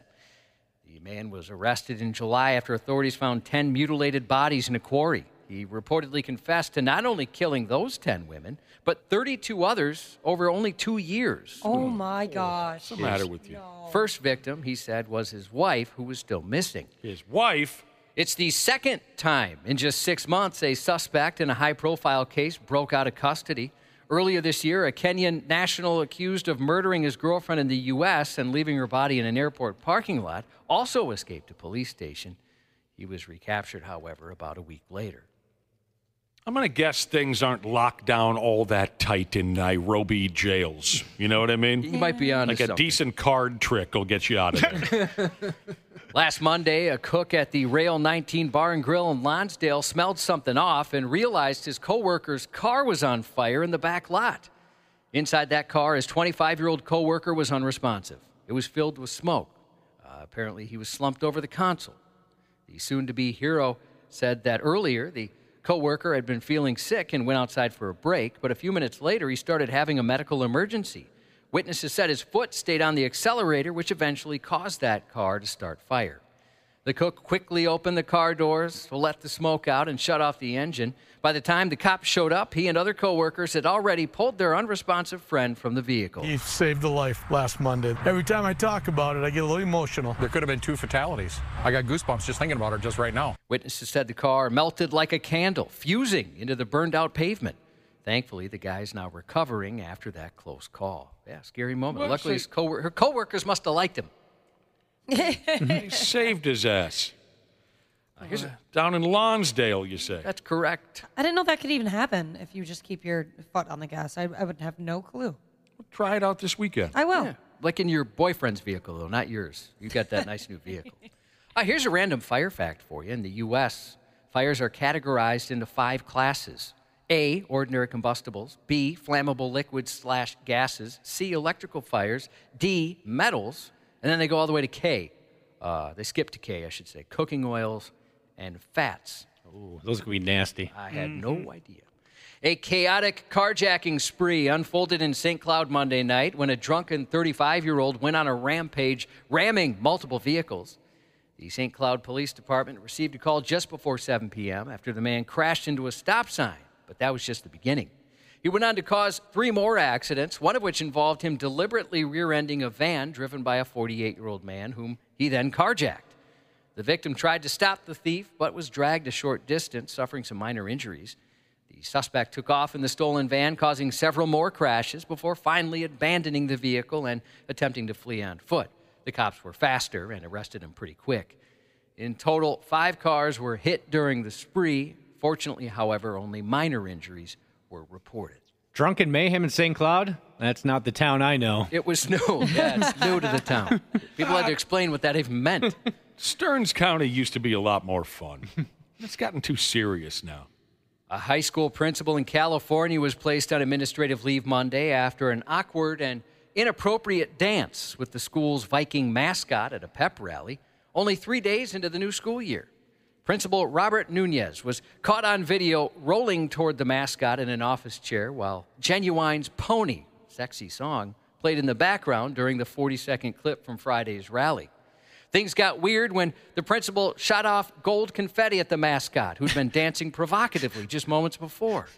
Then he stood up face to face and traded places with the mascot in the office chair. At one point, he placed his hands on the mascot's chest, sliding his hands down, further and further down, and then he was surrounded by students on the gym floor.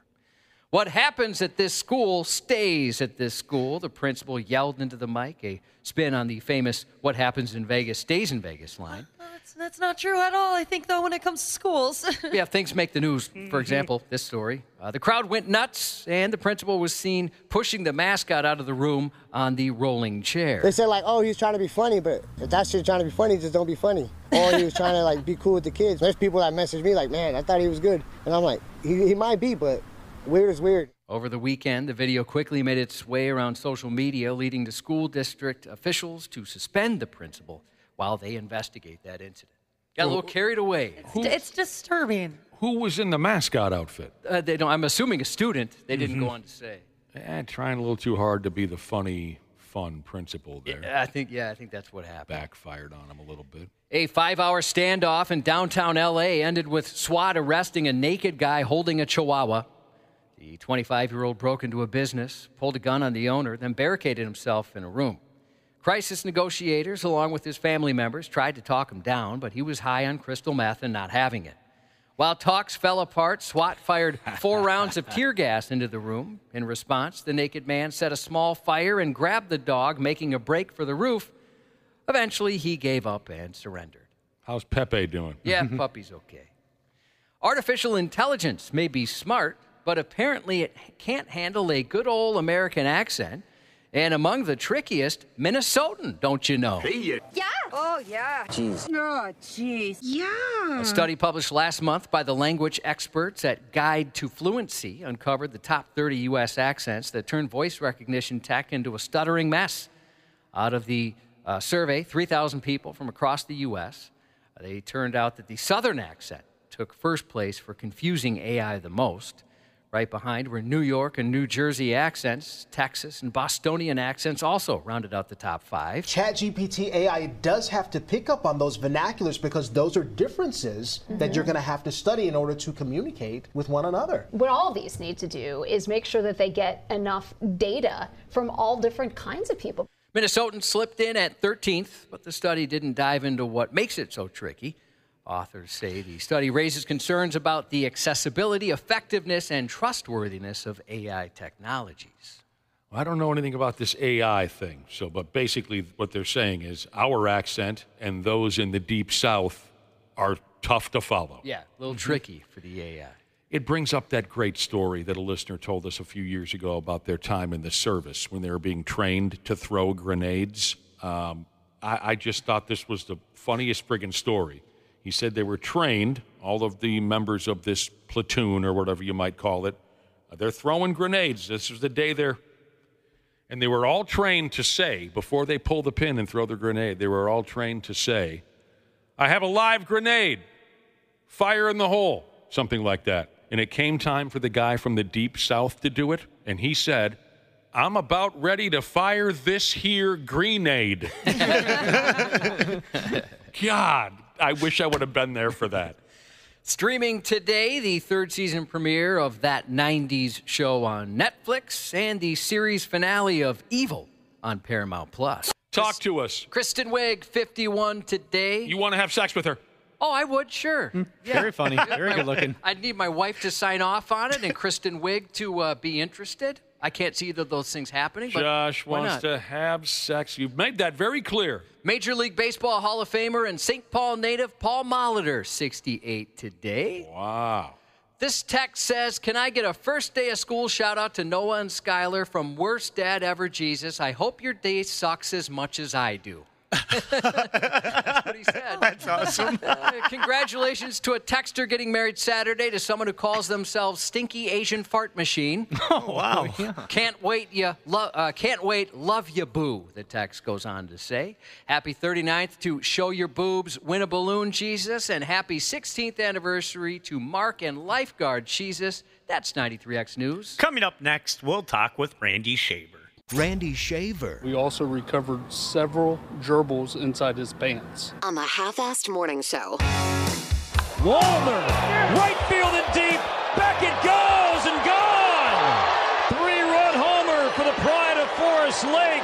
And the Twins eviscerating the baseball here. It's 8-0. Did we get Randy Shaver on the telephone? Are you working on it over there? Yeah. I understand his little radio machine at work has failed him, so we'll get him on the frickin' phone here in a minute or two. He's got to be one happy guy today. As we've mentioned a few times this week, you know, today is day one of the state fair. And for the first time in 40 years, Randy Shaver doesn't have to do a damn thing about it. So aside from his little beginner's radio kit that he uses at home for our show, aside from that failing on him, I bet he's pretty pumped. Hi, Randy. Good morning. Sorry about your little thing not working. Yeah, no, that's okay. And that's not a sex joke. Fair related. What'd you say? I said I'm sure it's state fair related. That doesn't work this morning. You know what? That's got to be it. See, unfortunately, we can only have like one thing connected here. Oh, that's not a joke. Yeah, that's a good point. I'm 100% sure that's what it is then. Oh, because I mean, not to get too technical, but I heard everything but you guys. I heard commercials. I heard. But I didn't hear you guys. Yeah, because so I heard Randy too. So that's why none of this matters really. But yeah, something about the way things work around here once the state fair. Anyway, that probably angered you a little bit, but more than anything, like we've said a few times this week, you've got to be pretty excited. Again, day one of the fair, and it doesn't have to mean a damn thing to you. Day one of the what? He's not even aware of what's happening there. You've always What is it called? You've always disliked making appearances at the state fair. You always have. You made that clear on this program for decades. But earlier yes, go ahead. I was going to say, let me make it clear. I don't mind the fair if I'm going there for fun. Okay. But to work at the fair, I can't stand it. So, yeah. You're all done. You're off the hook for life. We all know that now. You're retired. Yes. Earlier, we were talking about personal stories, highlights and lowlights of time spent at the fair for each and every one of us. So, as much as you disliked working there, can you come up with a highlight or a low light? I mean, I know you've got plenty of low. There had to have been one or two moments out there that were really cool. Meeting someone or some experience you had out there that you enjoyed.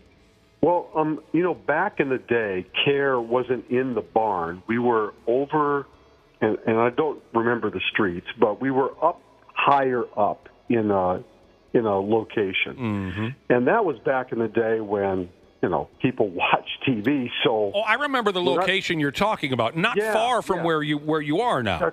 That's correct. Just, and we were just up on the top of a hill. Yes.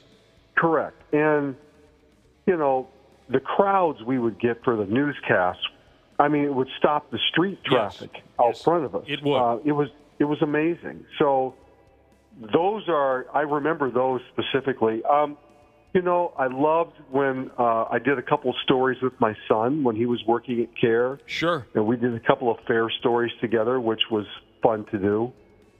But other than that, that's really about it. Fair enough. Like we were discussing earlier, not everybody loves it. There's a good amount of people out there that stay away from the fair at all costs. Yeah, we got a few texts saying that. They were for crowds or whatever it is. They're just not fans. Which shocked me at first. You really have to save up money to go to the fair. The fair is not cheap. No. It is expensive out there. Like everything else, it's gone wildly up in price. There's no question about it. Years ago, it was a pretty good deal, but like a lot of things, it's gone. It's skyrocketed. And now I lost where I was going with this. I had a route I was going to take on the topic of the fair, and I lost it. It's okay. I remember being shocked, really shocked, when I was a much younger person. The first time I met a fellow Minnesotan, and they were sitting in on a conversation about the state fair. And the first time I had a conversation with someone who just said, yeah, I got no interest at all. I was shocked, but I was young and naive. Now I get it. I get why some people don't get involved. Sure. It's a big friggin' deal for others, though. So. Yeah. Yeah, I remember when you guys were up on that hill. Great. When you guys were up on that hill, there was a hell of a crowd that would gather to see you folks do your thing, and you could not pass on that street. Did you ever have any women pass you their phone numbers while you were... No comment. Did you ever get flashed? No, never did. That's a letdown. Unless you count Majors pulling his shirt up in front of me. Other than that, no. You ever go on any rides? I am not a ride person, but I have gone on some rides out there with my kids back when they were younger. Is there anyone amongst the six of us that really honestly can handle the zipper? Nope. Zero. That's the one that like spins, right? Goes backwards, right? It's hard to explain. It's a rackety-looking old car, and you go upside down, and okay. Oh, yeah. No, it looks like a belt. That is the one ride, and I used to be into taking amusement park rides. That's the one where I only did it once, and when I was done, I asked myself how anyone on planet Earth could enjoy that. I used to be able to do it. Now I can't do anything. The friggin' Tummy can't handle it. Well, no, hang on a second. I'm kind of surprised, Nick, that you like rides with your stomach issues that you have. But that was before. See, I'm glad you asked. Someone earlier texted and said, "Oh, I was talking about how when I was a little kid, I would hold my ones and my twosies because when I was a little kid, state fair bathrooms were just horrible." They were miserable. They were disgusting. They're glorious now compared to 35, 40, 45 years ago. So I made that comment that I would do everything I could to not use the bathrooms at the fair when I was a kid. Someone texted in and said, "You able to hold it?" Because, and now, Randy, you just asked me about my stomach issues, how I could handle rides. My joy of amusement park rides and my ability to hold my bodily functions were strengths of mine before I became a drunk. You following what I'm saying? Yep. Sure. Once I became a drinker, my digestive system completely changed. So, those were many years ago. Those were the glory years. Yes. I did the slingshot, I think it was last year, that ride at the fair. It's Sure. very popular. Yeah. That was awesome. If you like adrenaline rushes, I definitely recommend doing it. See, I like that one too, Ashley, because it's just pure speed. Yep. I've never been on that one. Looks a little freaky. Didn't you go on that, Wapple? Oh, God, no. I thought you went on one you were terrified to go on. Oh, God, no. Oh, okay. That one is just pure speed, although I'll warn you, give it some time between rides on the slingshot. A number of years ago, I did it twice in a half hour or something. That was a little much. Oh, wow. But it is just pure speed, a lot of fun. Yeah, before I became a beer drinker, there were a lot of things I could do. The slingshot, isn't that just the one where you're sitting on a hammock, basically, and then they use a rubber band to shoot you up in the air? No. It's a two-person car, and you're flying on the end of a giant spoke. Oh. No, I'm talking about the one Josh just said. Oh, well, then the sling, okay, whatever. Yeah, I thought the slingshot was that one where they just launch you it's right like in a the air. bungee thing. Okay, you're then in the cart and it sorry goes up. I blew up. What is the giant spoke, and there's a car on one end and a car on the other that fits two people? I know what you're talking about. I guess I don't know the name. Let me see. Yeah, that's the one I'm referring to. That one looks terrifying. In San Diego, California yesterday, it was nice that the Twins got one on their way out of town, and they made a hell of a lot of noise on the way out. They put together a 7-run fourth inning, found themselves up 10-0 after 5 innings, ended up beating the San Diego Padres 11-4. Yeah, they pounded Matt Waldron yesterday. Hey, here's the thing. I didn't realize. Nice effort. I didn't realize going into yesterday's game that the Padres starter, you just said his name, a kid called Matt Waldron, I didn't realize that he threw a knuckleball.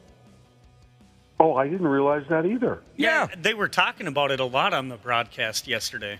And now I wasn't able to pay close attention to the game. It was kind of on in the background for me. He didn't throw a lot of them, but he did throw a knuckleball. I just wanted to even mixing your pitching repertoire with a knuckleball.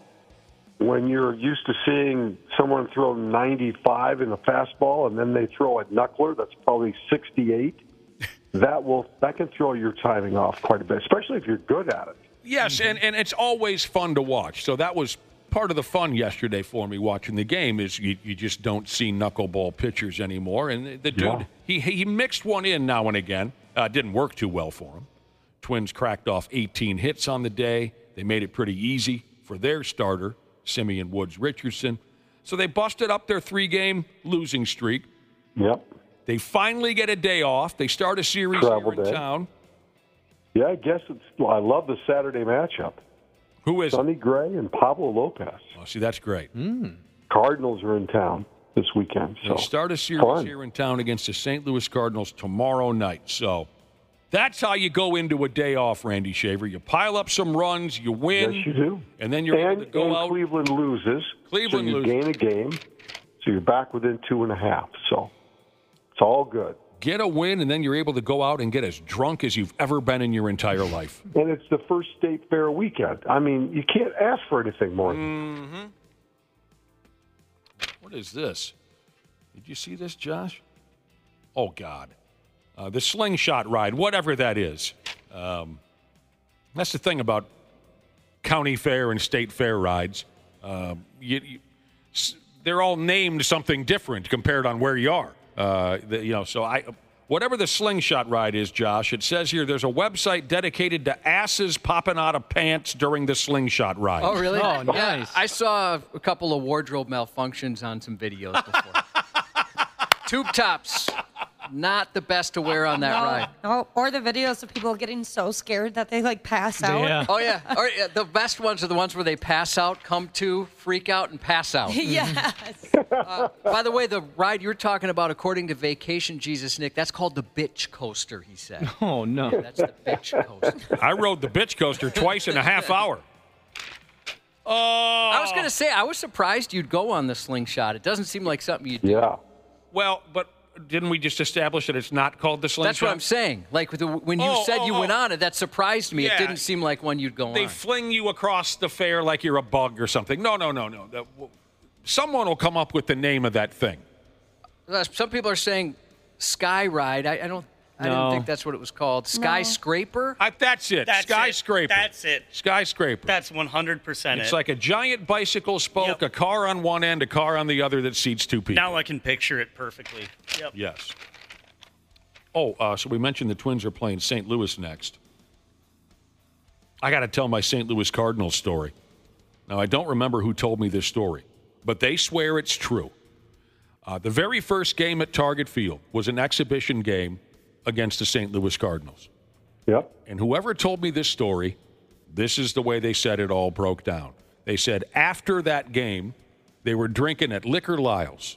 Great place. Is that place still going? No, They closed her down a while ago, right? Yeah, during the pandemic. That's where my parents had their first date, just for the record. Nice. At Liquor Lyle's. And I used to, Romantic. pardon me? So that's romantic. I used to frequent that place quite a bit. That was fun. I dated a gal who lived in the neighborhood for a few years, and we went to Liquor Lyle's all the friggin' time. So this is the story that was told to me. That particular night, the very first ball game at Target Field, an exhibition game against the St. Louis Cardinals. A guy says he was drinking at Liquor Lyle's, and there was a St. Louis Cardinals fan at the bar, and he's wearing all his Cardinals gear. And the guy starts to get drunk. And he starts to tell everyone at the bar that, Minneapolis isn't a real baseball town. St. Louis is. Minneapolis is not. And he's giving all these reasons why St. Louis is the premier baseball city and their history. And then, of course, he brings up the 87 World Series. It was a friggin' fluke. If you didn't have the stupid old Metrodome, you never would have won that series. Whitey Herzog and the Cardinals in 87 were the superior team. If Jack Clark hadn't been injured, they would have won. So the guy's running his mouth about how superior St. Louis and their baseball team is to Minneapolis and their baseball team. And the crowd is saying, the crowd at Liquor Lyle's, shut up. It wasn't terribly mean-spirited, but it's okay, enough, pal. Shut up. Have another drink. It's starting to get a little squirrely in the bar. And The story was told to me where the guy then said, I'll prove to you that none of you's no dick about baseball. I got $100 right here. I bet there's not one person in this bar who can tell me the starting lineup for the Twins for Game 7 of the 1987 World Series between the Twins and Cardinals. $100 if anyone in this bar can name the Twins, your own team's starting lineup that night. Dan Gladden stands up in the bar and says, I'll take that bet. So cool. I can picture Dan Gladden hanging out at Liquor Lyle's, too. Again, that's just, dude sold it to me. He said he was there. I don't know. I saw a video last night. Apparently, a couple of douchebags got into a fist fight at the Twins-Padres game on Tuesday night. Now, it didn't look like a Twins fan versus a Padres fan or anything fun like that. Just a couple of San Diegans who haven't grown up yet. Did you guys see this scrap? It's on 93x.com. You don't see him too much at baseball games. It's more of an NFL thing. Yeah. I want to see something like that in person. That'd be fun. I'm surprised you haven't been involved in something like that. You're talking about you'd never seen a fist fight in person? One at a sporting event. Oh. One dude got his word hole bloodied up quite nicely. Fan in a black shirt landed a series of blows to a dude wearing a white wife beater. The dude in the white wife beater was settled down a little bit when his hot girlfriend got a hold of him. Oh, she was hot. Did you see his girlfriend? Oh, I saw his girlfriend. She was embarrassed. He looked like the kind of guy who starts trouble a lot, which I bet his hot girlfriend is getting tired of. But she's young. She doesn't get it yet. They say the guy in the wife beater taunted the other fan and got what he deserved. Maybe you want to check that out on 93x.com. You never had to throw down at a ball game, Randy Shaver? No, I did not. No? I was always the peacemaker. Oh, yeah? Yeah. Well, why don't we go start trouble at a Pigs game or something this winter? You don't. Are you inviting me? Yeah. And you don't have to worry about your image or anything. No one cares about you anymore. You're not on television anymore. You're right. No one does care about me. You grow a beard and you tune up the big guy. I'll take the little guy, and we'll be legends that night. Grow a beard so no one can say, "Hey, wasn't that TV guy?" They wouldn't know you if you grew a beard. Andy said there was a big fight at his beer league softball game last night over an infield fly, and he just sat and ate his popcorn watching. Over an infield fly. You couldn't get me off the bench to join a fight at a beer league softball game.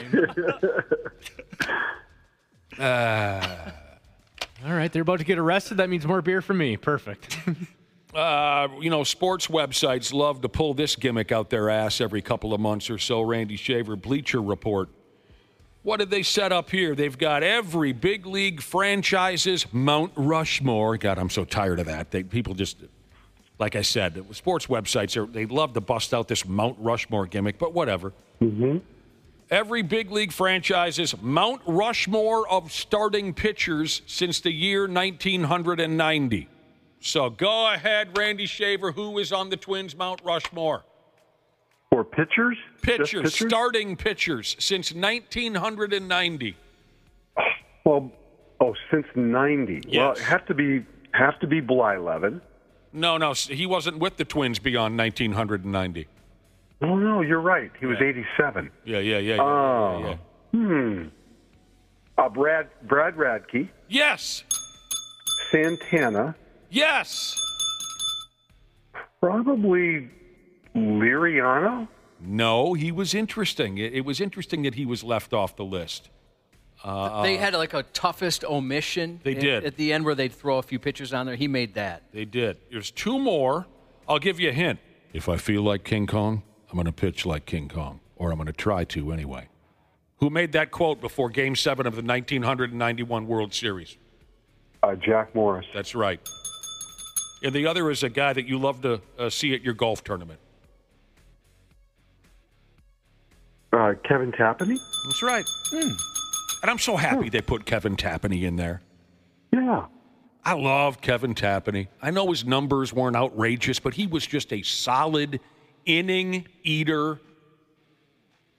Couldn't you argue Aguilera in there, too? What, starting pitchers? Oh, starting pitcher. I'm sorry. Starting to get old. That. Okay. That's right. I love that they put Kevin Tapani in there. A lot like Radke. You know, they didn't blow you away with their numbers, but you could almost bet your friggin' life that they were going to go 7 or 8.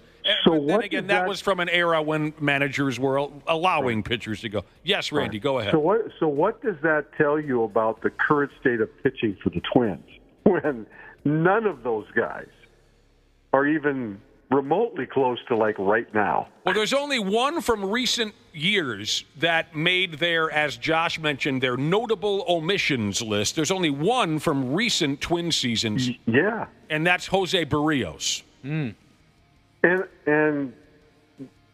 yeah, I guess. I mean, I'm not so sure.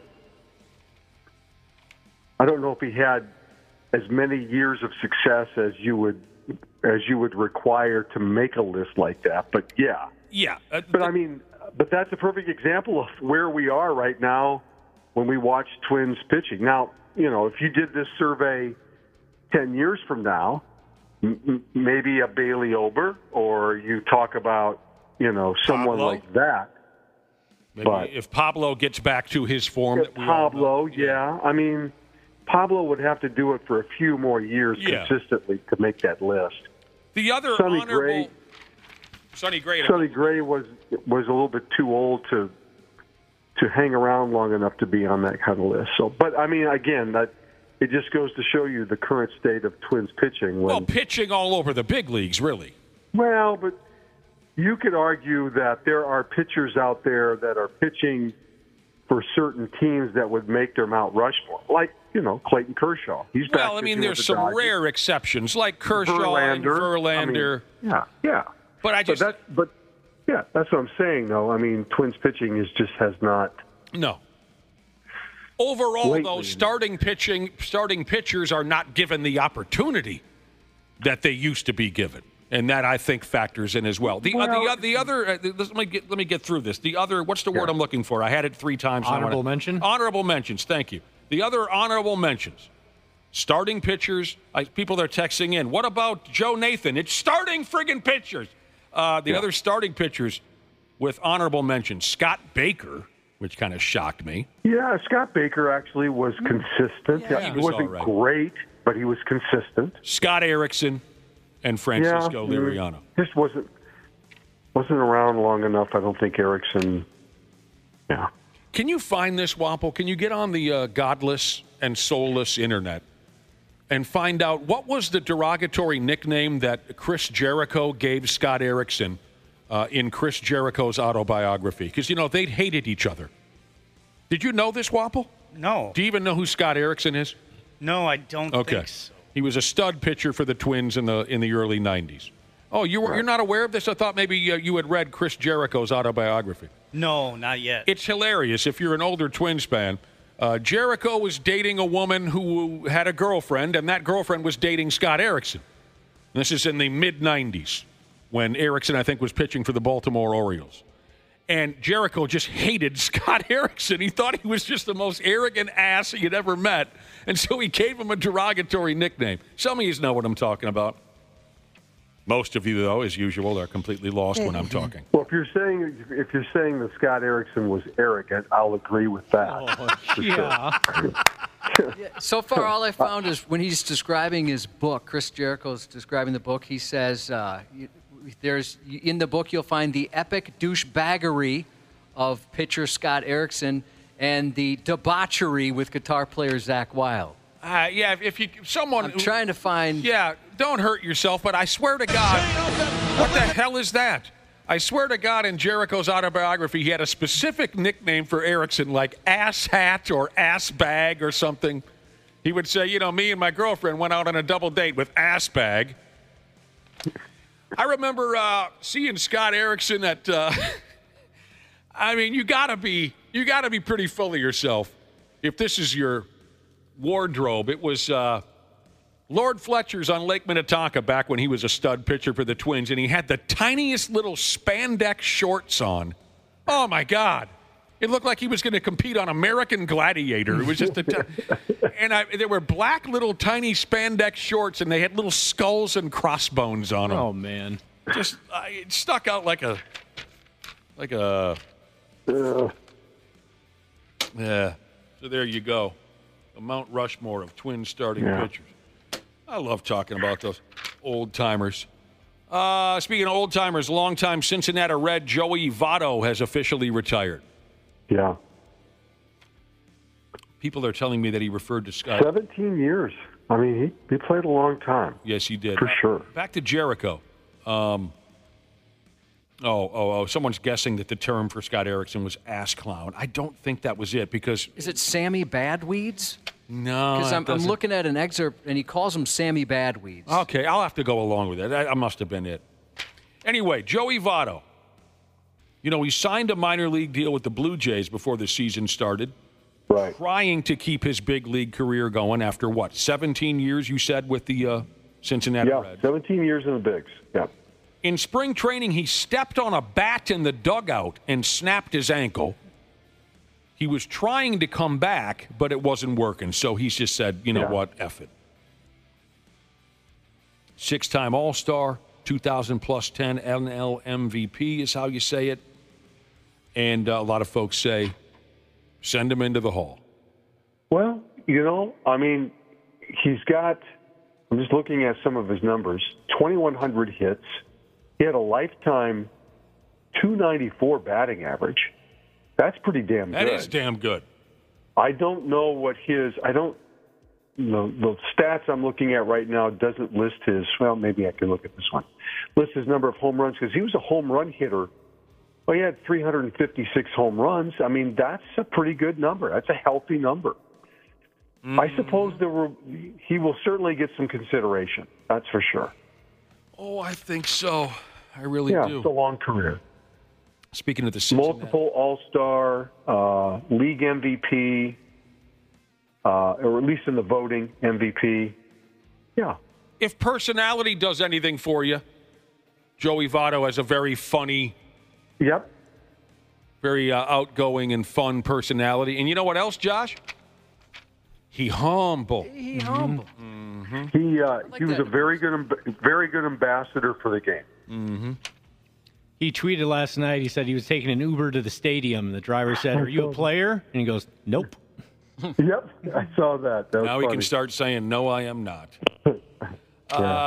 Speaking of the Cincinnati Reds, Ellie De La Cruz.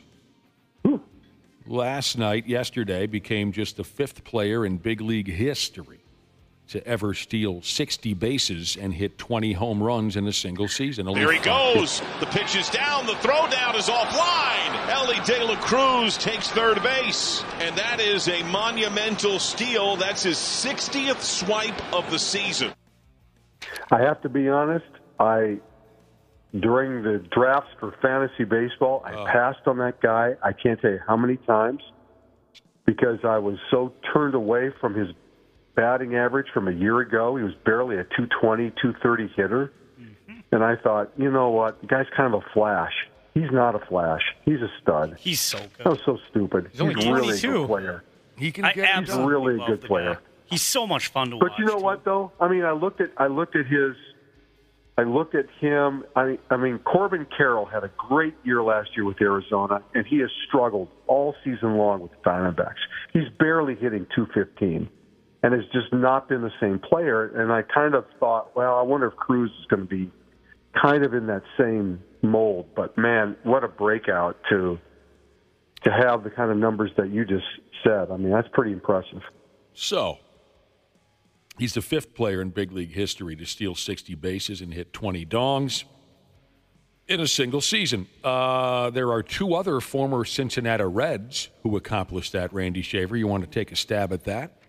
Joe Morgan. Right. Pete Rose. No, that's a great guess. This guy was an outfielder, power Foster. hitter. Not George Foster. George Foster. Think more 80s and 90s. Parker? He was tight friends with Durrell Strawberry. He and Durrell Strawberry were always partnering around. I'll go ahead. You got me. Eric Davis. Oh, Eric Davis. Oh, gosh, yeah. The other 2, Ronald Acuna Jr., accomplished 60. He just did that last year, I think. 1 or 2 years ago. Ricky Henderson did it 3 times in his career. Yep. I'm surprised he And I'll bet only you- did that 3 times. Yeah. And I'll bet you could take that category to another level with Ricky Henderson and say that his 20-plus home runs were leadoff home runs. Oh, yeah. So that would take that to a whole different level of, statistics when you can say that your home run numbers are leadoff home runs. Yeah, Ricky was the best in the business at that. Don't worry, Ricky, you're still the best. You guys remember, well, if you don't remember the Scott Erickson thing, then you, Randy Shaver, you remember when Ricky Henderson would hit a leadoff rod? He would kind of check himself out before he ran the bases to see if he was sexy enough. Do you remember that? He would swing, the ball would travel. He knew it was gone, and he would kind of straighten his uniform out like, if I'm going to round the bases, I'm going to look good doing it. Remember that, Ricky? Right. He was so cool. Who was the guy that did the wing flap when he ran the bases and got? I think they flunked him the next time he came to the plate. Was it Joe Carter? It wasn't. Maybe it wasn't Joe Carter. I can picture it, and there was a guy who did like a wing flap. You might be right. He dropped like his shoulder after he hit a big home run, and it just caused all sorts of controversy. I can't remember the name of the guy. You might be right, Joe Carter, but he was such a nice guy. I can't see. Yeah, I don't know if it was Joe Carter. At any rate, this is a cute video. Did we put this up on 93x.com what the Oakland Athletics players were doing at the ballpark the other day? Randy, being a degenerate fantasy sports. I saw this. Being a degenerate They're deciding the draft order for their football draft? Yes. Yep.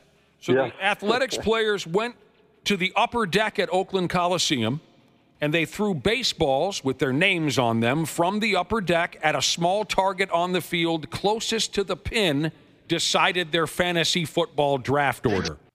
That was kind of fun to watch.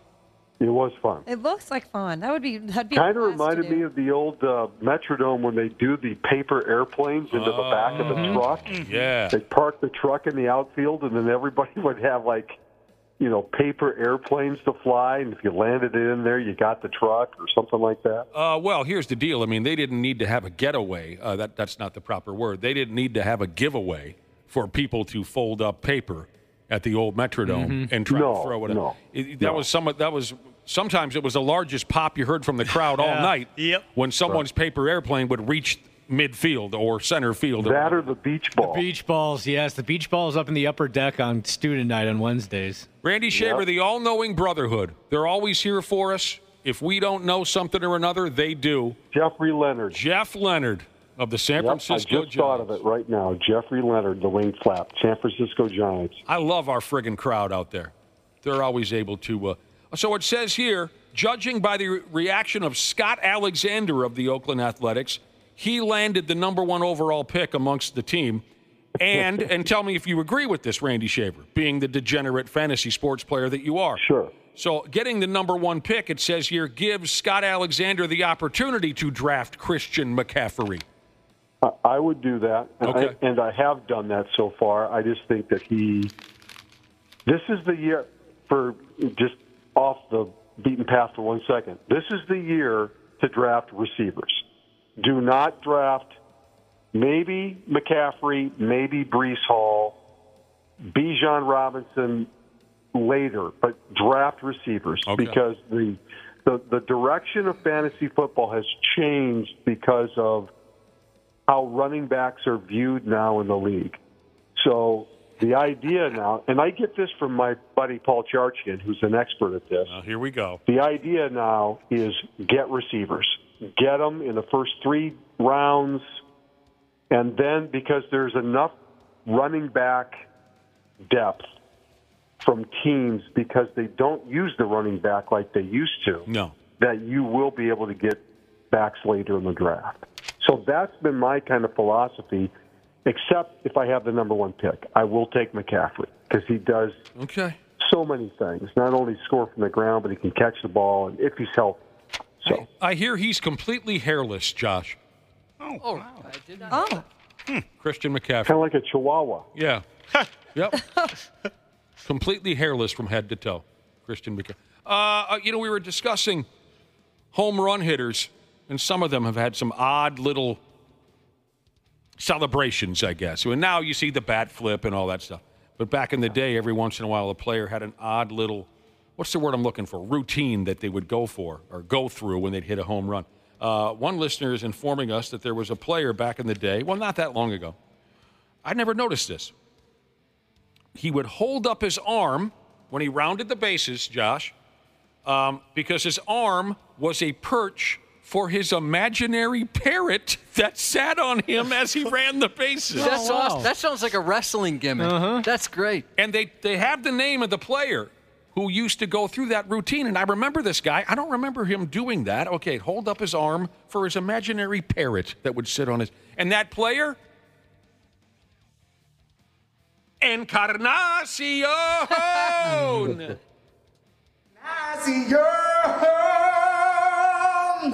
Encarnacion. Encarnacion. Encarnacion.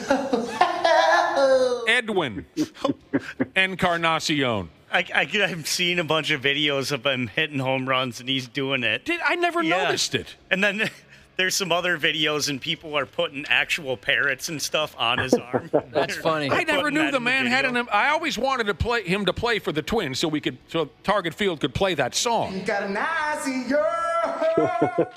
I never noticed the parrot gimmick. Boy, I'll tell you what. If you want to watch a movie where one character is in love with the other, watch Nacho Libre. He is so in love with Encarnacion. Yep. And she's gorgeous. Oh, yeah. Was she not? Oh, yeah. Sad part in that movie, though, was when he found out that friggin' what the hell was that guy's name? The wrestler that he idolized. Ramses? Yes. Yep. I hate the part when he finds out that Ramses is a real douche.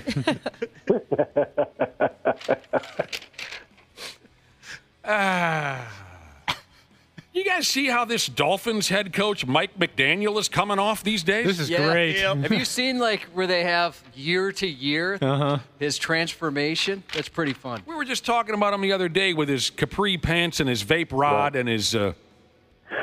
So when he first started coaching the Miami Dolphin a number of years ago, the folks say he looked like a Best Buy employee. Employee is how you say it. He had his little collared Dolphins shirt and his hair was perfectly combed and his khaki pants. Now they say, a lot of folks are saying he showed up at a press conference the other day and people are noting his transformation. And they're saying now he looks like a South Beach cocaine kingpin. Yeah. Definitely looks like he sells Yeah, coke. the tan, that hair. That was the best description I saw. Mm-hmm. He's got a scraggly beard. He's got a curly hairdo. He's wearing blue blockers. Yeah, that really puts it all together. They say he spent too much time hanging around South Beach, Miami, and he's starting to look like the locals. It's not as dramatic, but it kind of reminds me, you probably have seen those Brent Burns transformations over the years. The ones where they go year to year to year. It's incredible, the difference. Is he still doing the mega beard thing, Brent Burns? I believe he is. It's time to grow up. Randy said. And get a big boy haircut and facial haircut. Oh, yeah, he's still got the beard. That's what Randy said, and I agree with him. Yeah, he's got the beard, and then when he smiles, he has the first 3 teeth out, too, in every photo. Enough with the Captain Caveman thing. Well, they're calling him the NHL, if I remember at their official Twitter account, called him a Wookiee. And they were saying it was he transformed into a Wookiee from Star Wars. That's good. Oh, funny. But it's funny. You see, he's like the world's most handsome guy, just like a pretty boy, and then he turns into that. God help us, Cubby. Get my puke bucket ready. Get my puke bucket and get my heart medication. Travis Kelce has landed his first movie role. Oh, my He's God. going to be in a couple. Yep. I'm not going to make it. He's going to be in a buddy cop comedy Oh.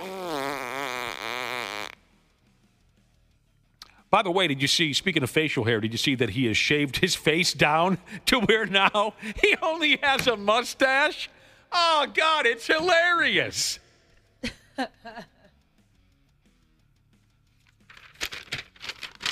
Anyway, this movie is apparently going to be called This Is So Bad, isn't it, Josh?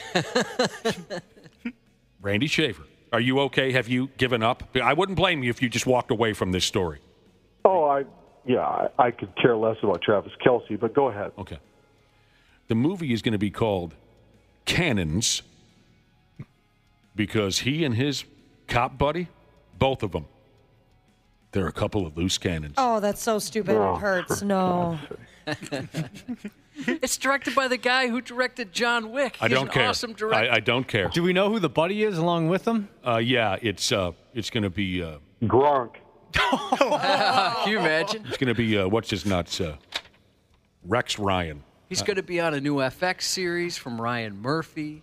What does it mean to be from Ryan Murphy? Does that mean Ryan anything? Murphy, he's like a well-respected. He came up with oh my God, American Horror Story, right? Or no, American. Is that what it's called? My brain's not working. American Pie. American Pie. No. Really? Oh, it's a new show called Grotesque. American Werewolf in London. Not that. He did American Horror Story. American Horror Story. Yep. Yeah, people love that guy. He's going to be in the new Happy Gilmore. Do you know Travis Kelce wants to be part of this? Yes. He's talked about it on the podcast. Yes. Travis has been, he mentioned it, and so we have a nice something for Travis. He's going to come by, and he's cool. Very nice guy. You guys would love him in real life. What a big, handsome guy. And funny and cool as hell. What was I just Do hearing? you already have tickets? He's going to be in the Adam Happy Sandler. Gilmore. Yeah. That was Adam Sandler? Yeah. Yep. Yeah. Talking about Travis Kelce. He's going to be in a new... And Happy Gilmore. Two of your favorite people. So the movie Cannons, Randy Shaver. Here's the description of the movie. In Cannons, two loose cannons are forced to partner up. No one wants to work with these two cops, and they end up taking the cases that no one else can. Oh, I would hate to be their boss. Yeah. Oh, you just can't wrangle those two. I guess they'll be in the boss's office a lot, Yep. slamming the door. I just can't do it. Can't do it. You guys don't play by the books, but damn, Well, you get that sounds like results. I'm so That sounds like more than a bit role. That sounds like he's like a main character. I think he is. disgusted. Oh, yeah. Well, Oh, are you man. familiar with his catchphrase? He's been saying his catchphrase a lot. Travis Kelce has a catchphrase? Yeah. No, I'm not familiar. Here's a little compilation. All right now. All right now. All right now. All right now. All right now. All right now. All right, now. That's his catchphrase. Trademark. Speaking of Happy Gilmore, Adam Sandler's on the Dan Patrick Show a while back talking about Happy Gilmore 2, and he revealed that when they handed in the script to the studio for the original, they liked it, but they said, we got one note. We think you should call it Hole in Fun. That's so bad. It's so awful. I want no part of this. Did you like Happy Gilmore, Nick? I know you're not a Sandler fan. Not really, no. Oh, I thought I it was love that movie. It was No. so good. It's a good movie. Yeah, I thought that was good too. Get in the hole. Didn't like it. I had to hit it off of Frankenstein's fat foot. He was almost as bad as playing a hockey player as friggin' Rob Lowe in Youngblood. Happy birthday to Sister Jean. Does everyone remember Sister Jean? 105. Yeah. That was cool. Yeah, she's a neat lady. A number of years ago. How many years ago was that? For Christ's sake. 20 plus 18. Loyola Chicago in the NCAA men's basketball tournament had that miraculous run to the Final Four. Everyone grew to love this nun. Is she a nun? Right. Yes. By the name of Sister Jean. She was no friggin' spring chicken back in 20 plus 18. Just recently, she celebrated her 105th birthday. And she's still whooping a llama's ass, according to the story. She's still spry and doing her thing. 105. Wow.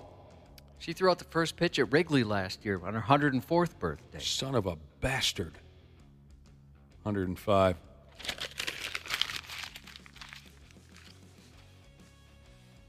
I'm glad that she's still doing well because most folks at 105, are not.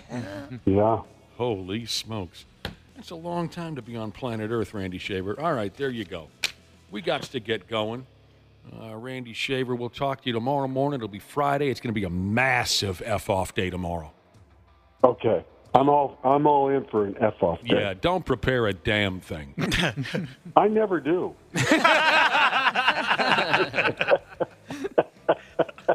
Last time I said that. Especially now. I'm retired. Last time I said that about you, you got really mad at me. All right, Randy, we'll talk to you tomorrow.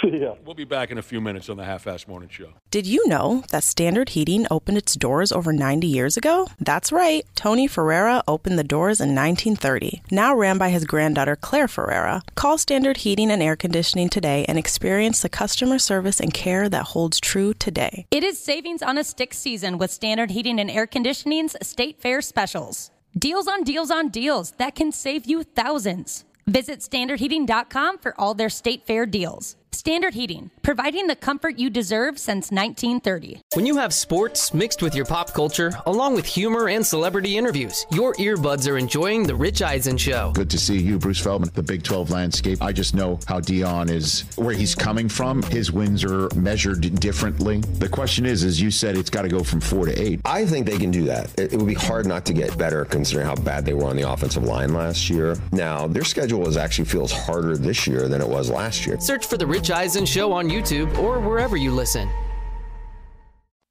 The 93X Half-Assed Morning Show. Oh, is that all the thanks I get for the native hot sex? I'll tell you what, I got to be honest, I didn't think we'd make it. But here we sat at 8:32 on the 93X Half-Assed Morning Show, and we thank you for listening. We appreciate that. Cubby, light of my life. How's it going over there, son? So far, so good. I actually predicted we'd make it. You did? Yeah, not to disagree, but I thought we'd make it. Next time, let me know that you have a positive vibe, because I've been thinking this entire time we're not going to. A few minutes ago, we were talking about motion pictures, weren't we? We were talking about this and that. I saw an ad the other day. I think it was just on the soulless internet. I don't think it was a television ad. I think it was. And when I saw the ad, I thought to myself, this is something that probably has Josh's little fly going up and down like a window shade. I saw an ad for Beetlejuice Part 2. Oh, I can't wait. Yeah. As a matter of fact, it inspired me. I went to one of the pop-up Halloween shops and nearly bought I didn't buy anything, but I nearly did buy every single thing they had related to Beetlejuice. You've got a sick new Halloween obsession. Oh, I do. There's a problem. I love it. You've got a sick new obsession. You buy everything Halloween related, and then you dump it in your yard starting in mid-September all the way through Halloween. I'll tell you, my wife and I had to have a talk because I'm like, we need to move so we can get a bigger yard to put all of our Halloween stuff in it. Yeah. We're running out of yard space. Is she questioning all the money that you're spending on Halloween decorations? She's the worst at that because she'll never say anything about it, but I need sometimes her to say stop buying Halloween decorations, but she loves it too. If she ever gets on your ass about how much money you spend for Halloween, all you got to do is turn it around and say, look how much money she spends on beer. Well, for her, it's potions and powders and all kind of whatever. She's a necromancer when it comes to all this health stuff. She can drink a case of beer in like 3 hours, Josh's wife. Dang, that's impressive. So Beetlejuice Part 2, does this come out into the movie theaters? Is it one of these gimmicks where you have... Okay. No, it'll be in theaters. Michael Keaton. See, now, personally, Beetlejuice, never saw it. But I am an old-school Michael Keaton fan. I want to see Johnny Dangerously Part 2. But that's probably not going to happen. But Michael Keaton is so underrated as a comedy actor. When he first started out, he did comedies like Night Shift with Henry Winkler and Johnny Friggin' Dangerously and others that I can't think. Mr. Mom, which I didn't really enjoy. But part of the reason why I enjoyed the movie The Other Guys with Mark Wahlberg and what's his name? Will Ferrell. Will Ferrell. Michael Keaton really shows off how funny he still can be in that movie. Oh, he was great in that movie. Yep. So I'm happy just how for clueless he was, and he's making all the TLC references and doesn't get it. He is brilliant, and I'm happy for him. I'm not a Beetlejuice guy, and I likely will never watch Beetlejuice Part 2, but I'm such a Michael Keaton fan. I'm glad that he's get a big fat paycheck, whatever. Have some fun with Beetlejuice. I was reading some. Sorry, go ahead. No, you go ahead. I'm super excited for it because Jenna Ortega is in it. Sure, she's great. She'll be perfect in that. Oh, that's for definitely. Sure. She's like the Winona Ryder of the new one. So I was reading a bunch of facts about the original now with the new one coming out. And I never heard this. Maybe this is very common. So the original is 92 minutes long.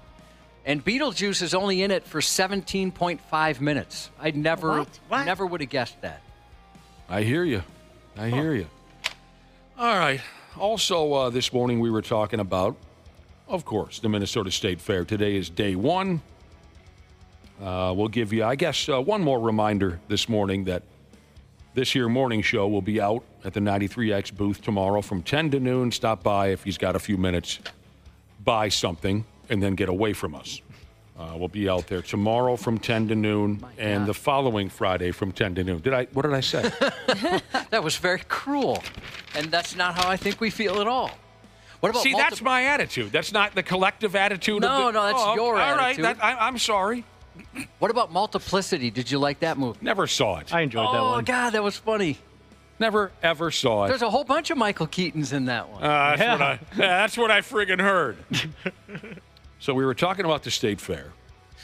We got into a conversation about our lifetime highlights and lowlights of visiting the fair. I just wanted to read you one more take on a highlight or a lowlight from going on over to the Minnesota State Fair.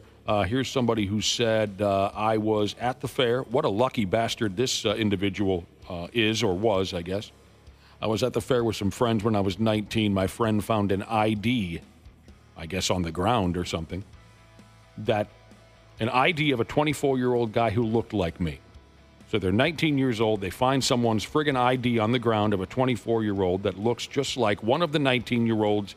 This individual said, that night, we got wasted. You want to talk about a friggin' stroke of luck? Yeah, the universe is just aligning right there. Come on. Did that really happen?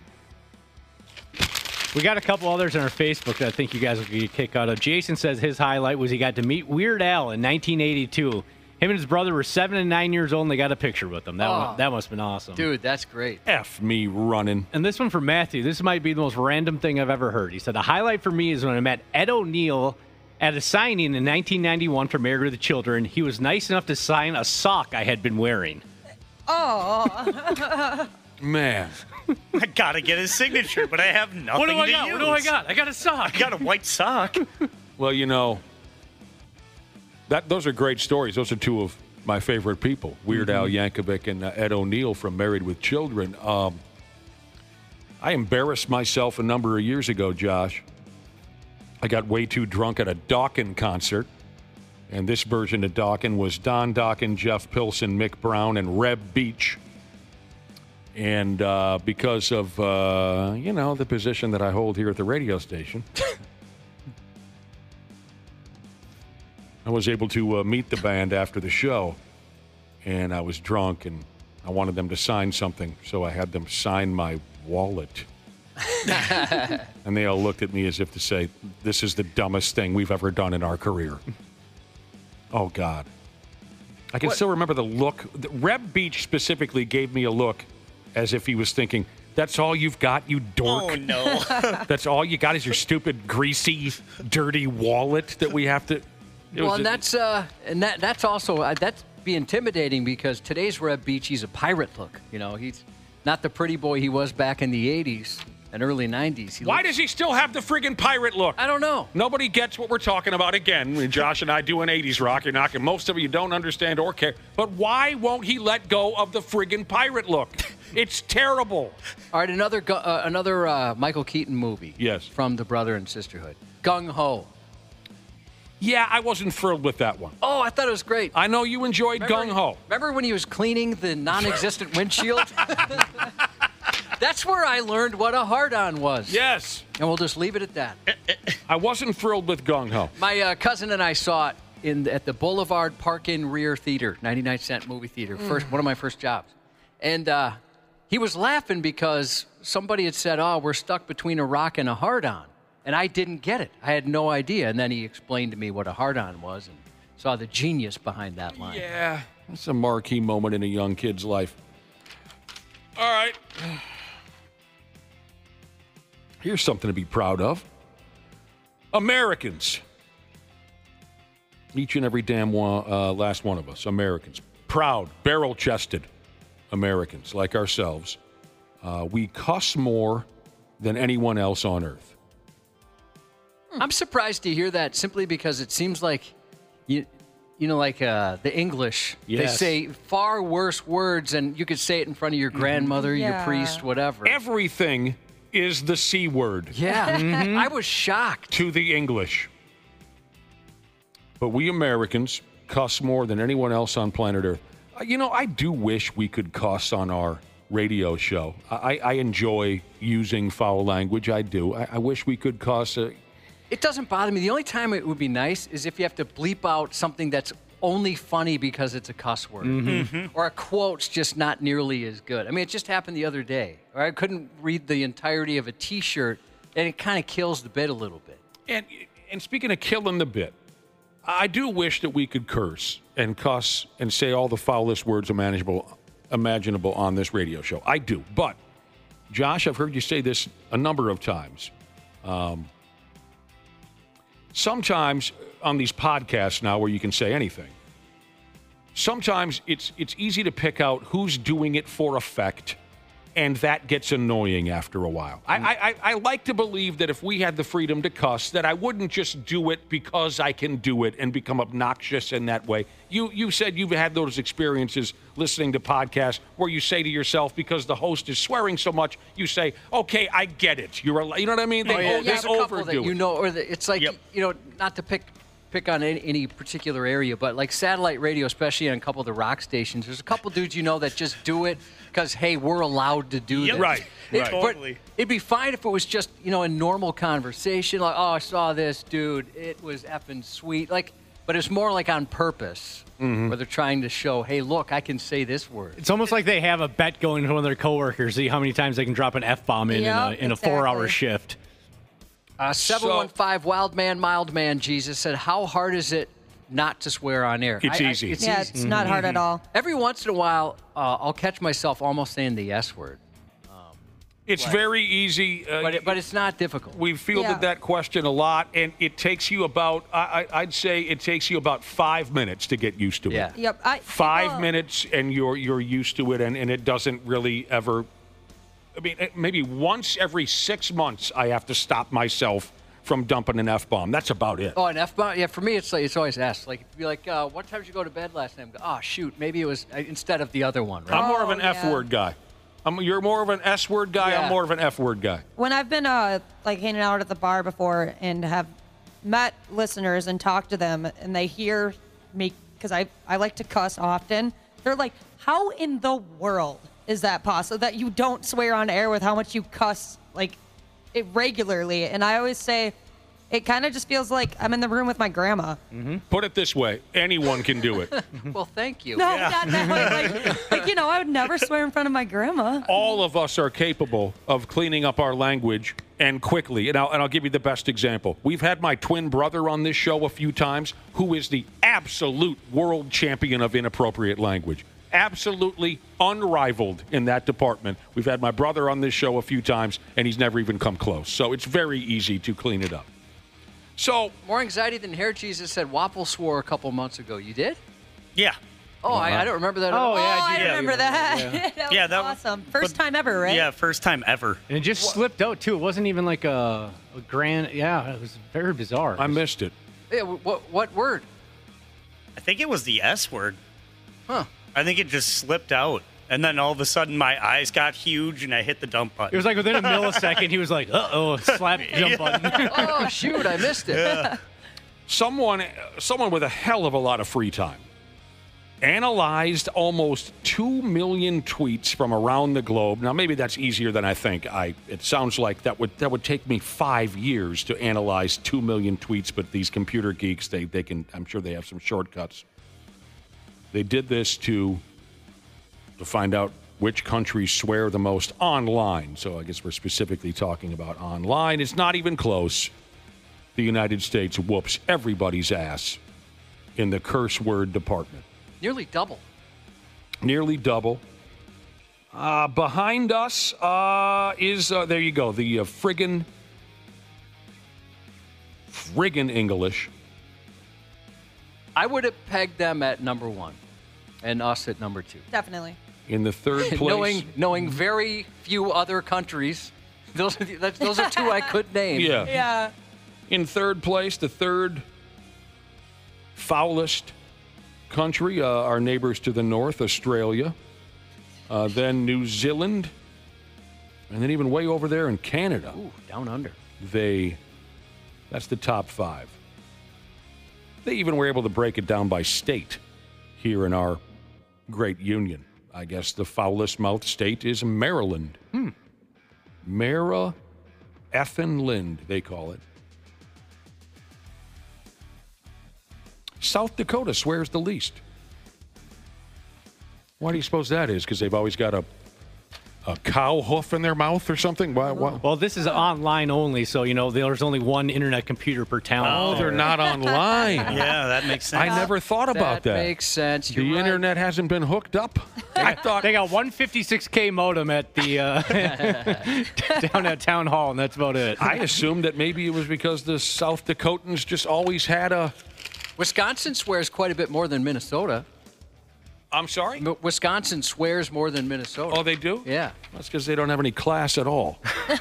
So does Iowa. So does Nebraska. North Dakota, about the same as Minnesota. Oh, so we're not even up there. We're getting lapped by some of these other Midwestern states. Where they say, they don't have any friggin' class. Maryland over doubles us as far as the amount of cuss words. I wonder what's going on over there. I mean, a buddy of mine lived there for a while, and he hated it.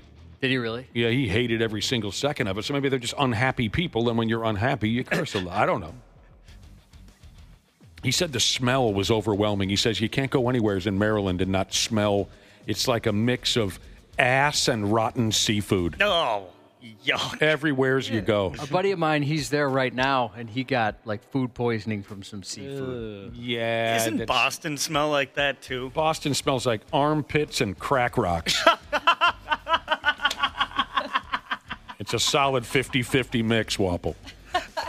Old, deodorant-less armpits and crack rocks roasting over a open fire of dog turds. Oh, it just burns your nose. Horrible. Horrible. We got to take a break. We'll be right back. Just minutes away now from a merciful end to today's broadcast. We were talking about swearing on the radio. Someone texted in, is it difficult to not swear? How do you not? It's not difficult. It's very easy to keep your language clean on the friggin' radio. Right there, I can say friggin' instead of the real word, and it's frustrating, but it works. Another listener or two are asking, how come you can say ass and bitch, but you can't say shh? Hell, I don't know. I just work here. I gotta admit, I really don't fully know the rules. They've changed quite a bit. I mean, there's things we used to not be able to say that you can, and vice versa. It's confusing at times. Many times. Josh will turn to me and say, can I say this? Or I'll ask you. Yeah. But whenever you ask me, I have to simply say, I don't really know the rules. You'd think they'd have a sheet printed out for us or something.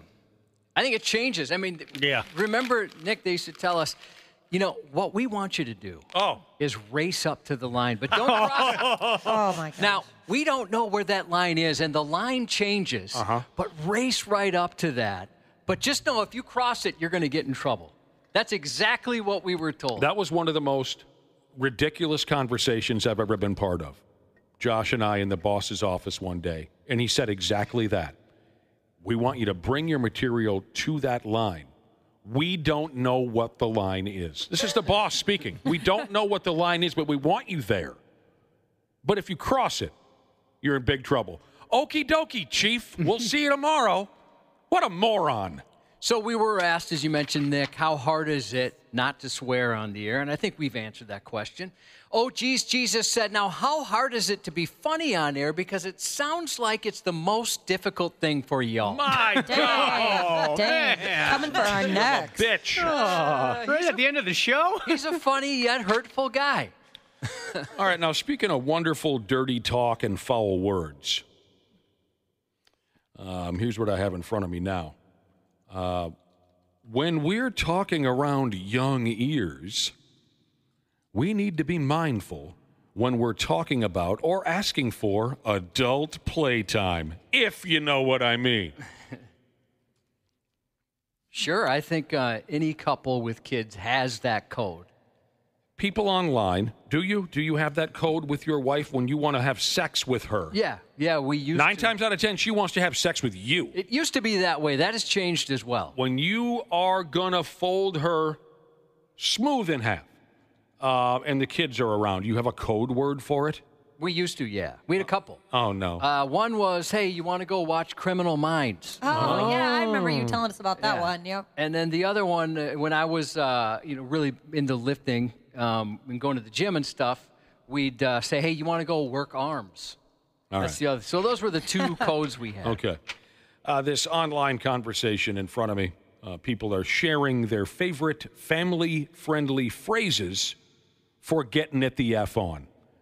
If the kids are around, you got to dump the code word, I guess. Family-friendly phrases for getting it on. There are only 2 that are even mildly amusing, if you ask me. And I'm just going to give you those 2. The rest are really stupid.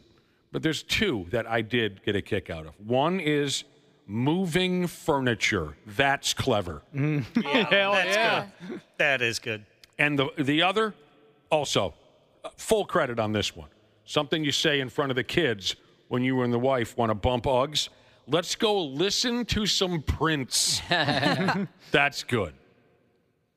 I remember the first time I heard a man refer to his bed, married man, the first time I heard a married man refer to his bed as the workbench. I thought that was absolutely brilliant. We worked with a guy who called his bedroom the arena. That's my favorite. And of course, the bed would be the stage. Mm-hmm. That's good stuff. That's fun. That was pretty good. That's one way to do it, Cubby. I enjoy it. Happy birthday to Marv. The 93X Half-Ass Morning Show. 93.